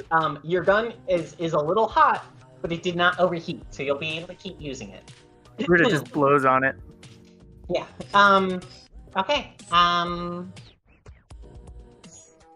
Now, because it beat your attack by so much, I think that you spray this fire against the ground, and the drone is just completely eviscerated. I think this thing launches into the air and is now airborne and has gone into the next zone over, so it's not sitting directly on top of the flames. Because as anybody who knows physics will tell you, Flames standing hurt. above flames is not significantly better than standing in them. Yeah, so he has moved away a bit, and he's actually going to counter ranged attack against you. And what he does is, as I'm sure you have seen in any number of good like sci-fi games, where the alien like pulls its head back and then like vomit sprays at you. It does that, except whether you know this or not, the vomit spray is actually going to be a number of like fungus-like spores that are going to be a nerve agent attacking your body. Oh, fuck. It's a neurological night, my dude. Oh, I'm so happy that I don't have organics. Shit. Yeah. So let's go ahead and have it attack. There's nothing in there. It's in the camouflage pants and stuff. It's gonna have a +3 attack bonus and a +3 weapon bonus, but its damage is going to be neurological. So you are not going to be able to apply any armor bonuses to it. Okay, you need to roll tough or resolve against this. Okay, well, yeah, okay. You significantly managed to resist the effects of these spores. But yeah, that was a pretty intense back and forth to start the fight off with. We are going on 5 o'clock. This has taken longer than I expected. Yeah, I think we should wrap it up and finish up this battle next time. Yeah, so I'm thinking that I don't think there's a good way that I can do this fight justice and also get it done before people get tired and, you know, have to take a break. So I'm gonna go ahead and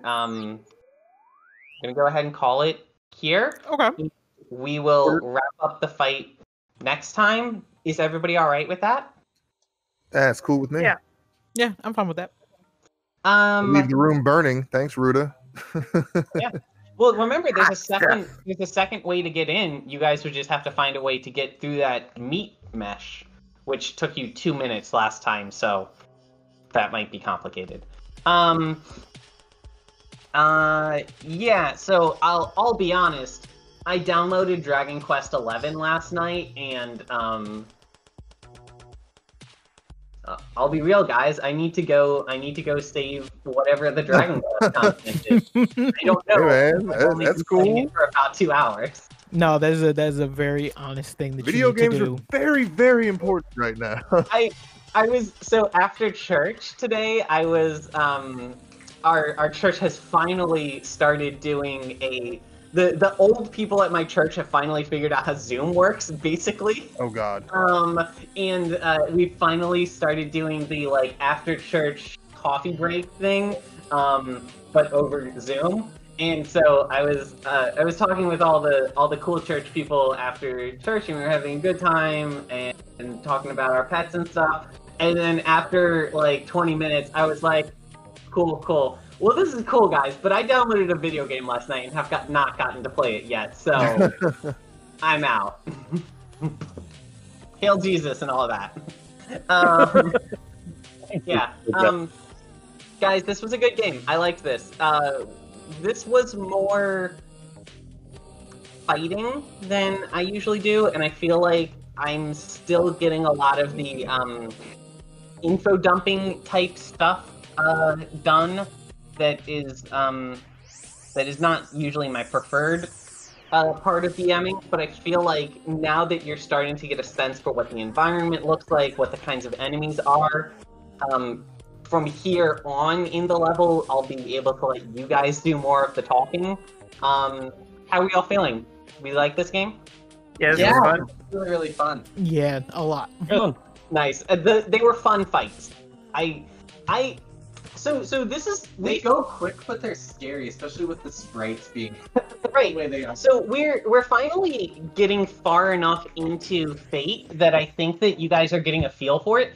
What Yeah. do you guys think about the I had a pretty narrative combat style for D&D as well, but what do you guys think about the fighting in Fate versus the fighting in D&D? I like it. I think it's a different touch. Yeah. It's not completely different. You're still rolling attack and rolling defense and Yeah. moving and all that stuff. But in different ways, it like affects it differently. Yeah, and I think that it feels like you're making more narrative decisions than dice roll decisions.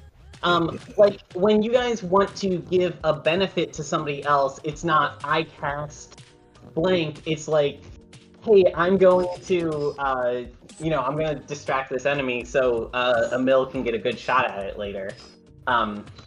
So that was cool. This was a great game, everyone. Yeah, that was dope. Thanks, everyone. Very fun. Indeed. That was awesome. Bye, everyone. Many thanks, y'all. Have a great weekend. See you later. Bye, All right, all. y'all. See you next week. Bye. Bye.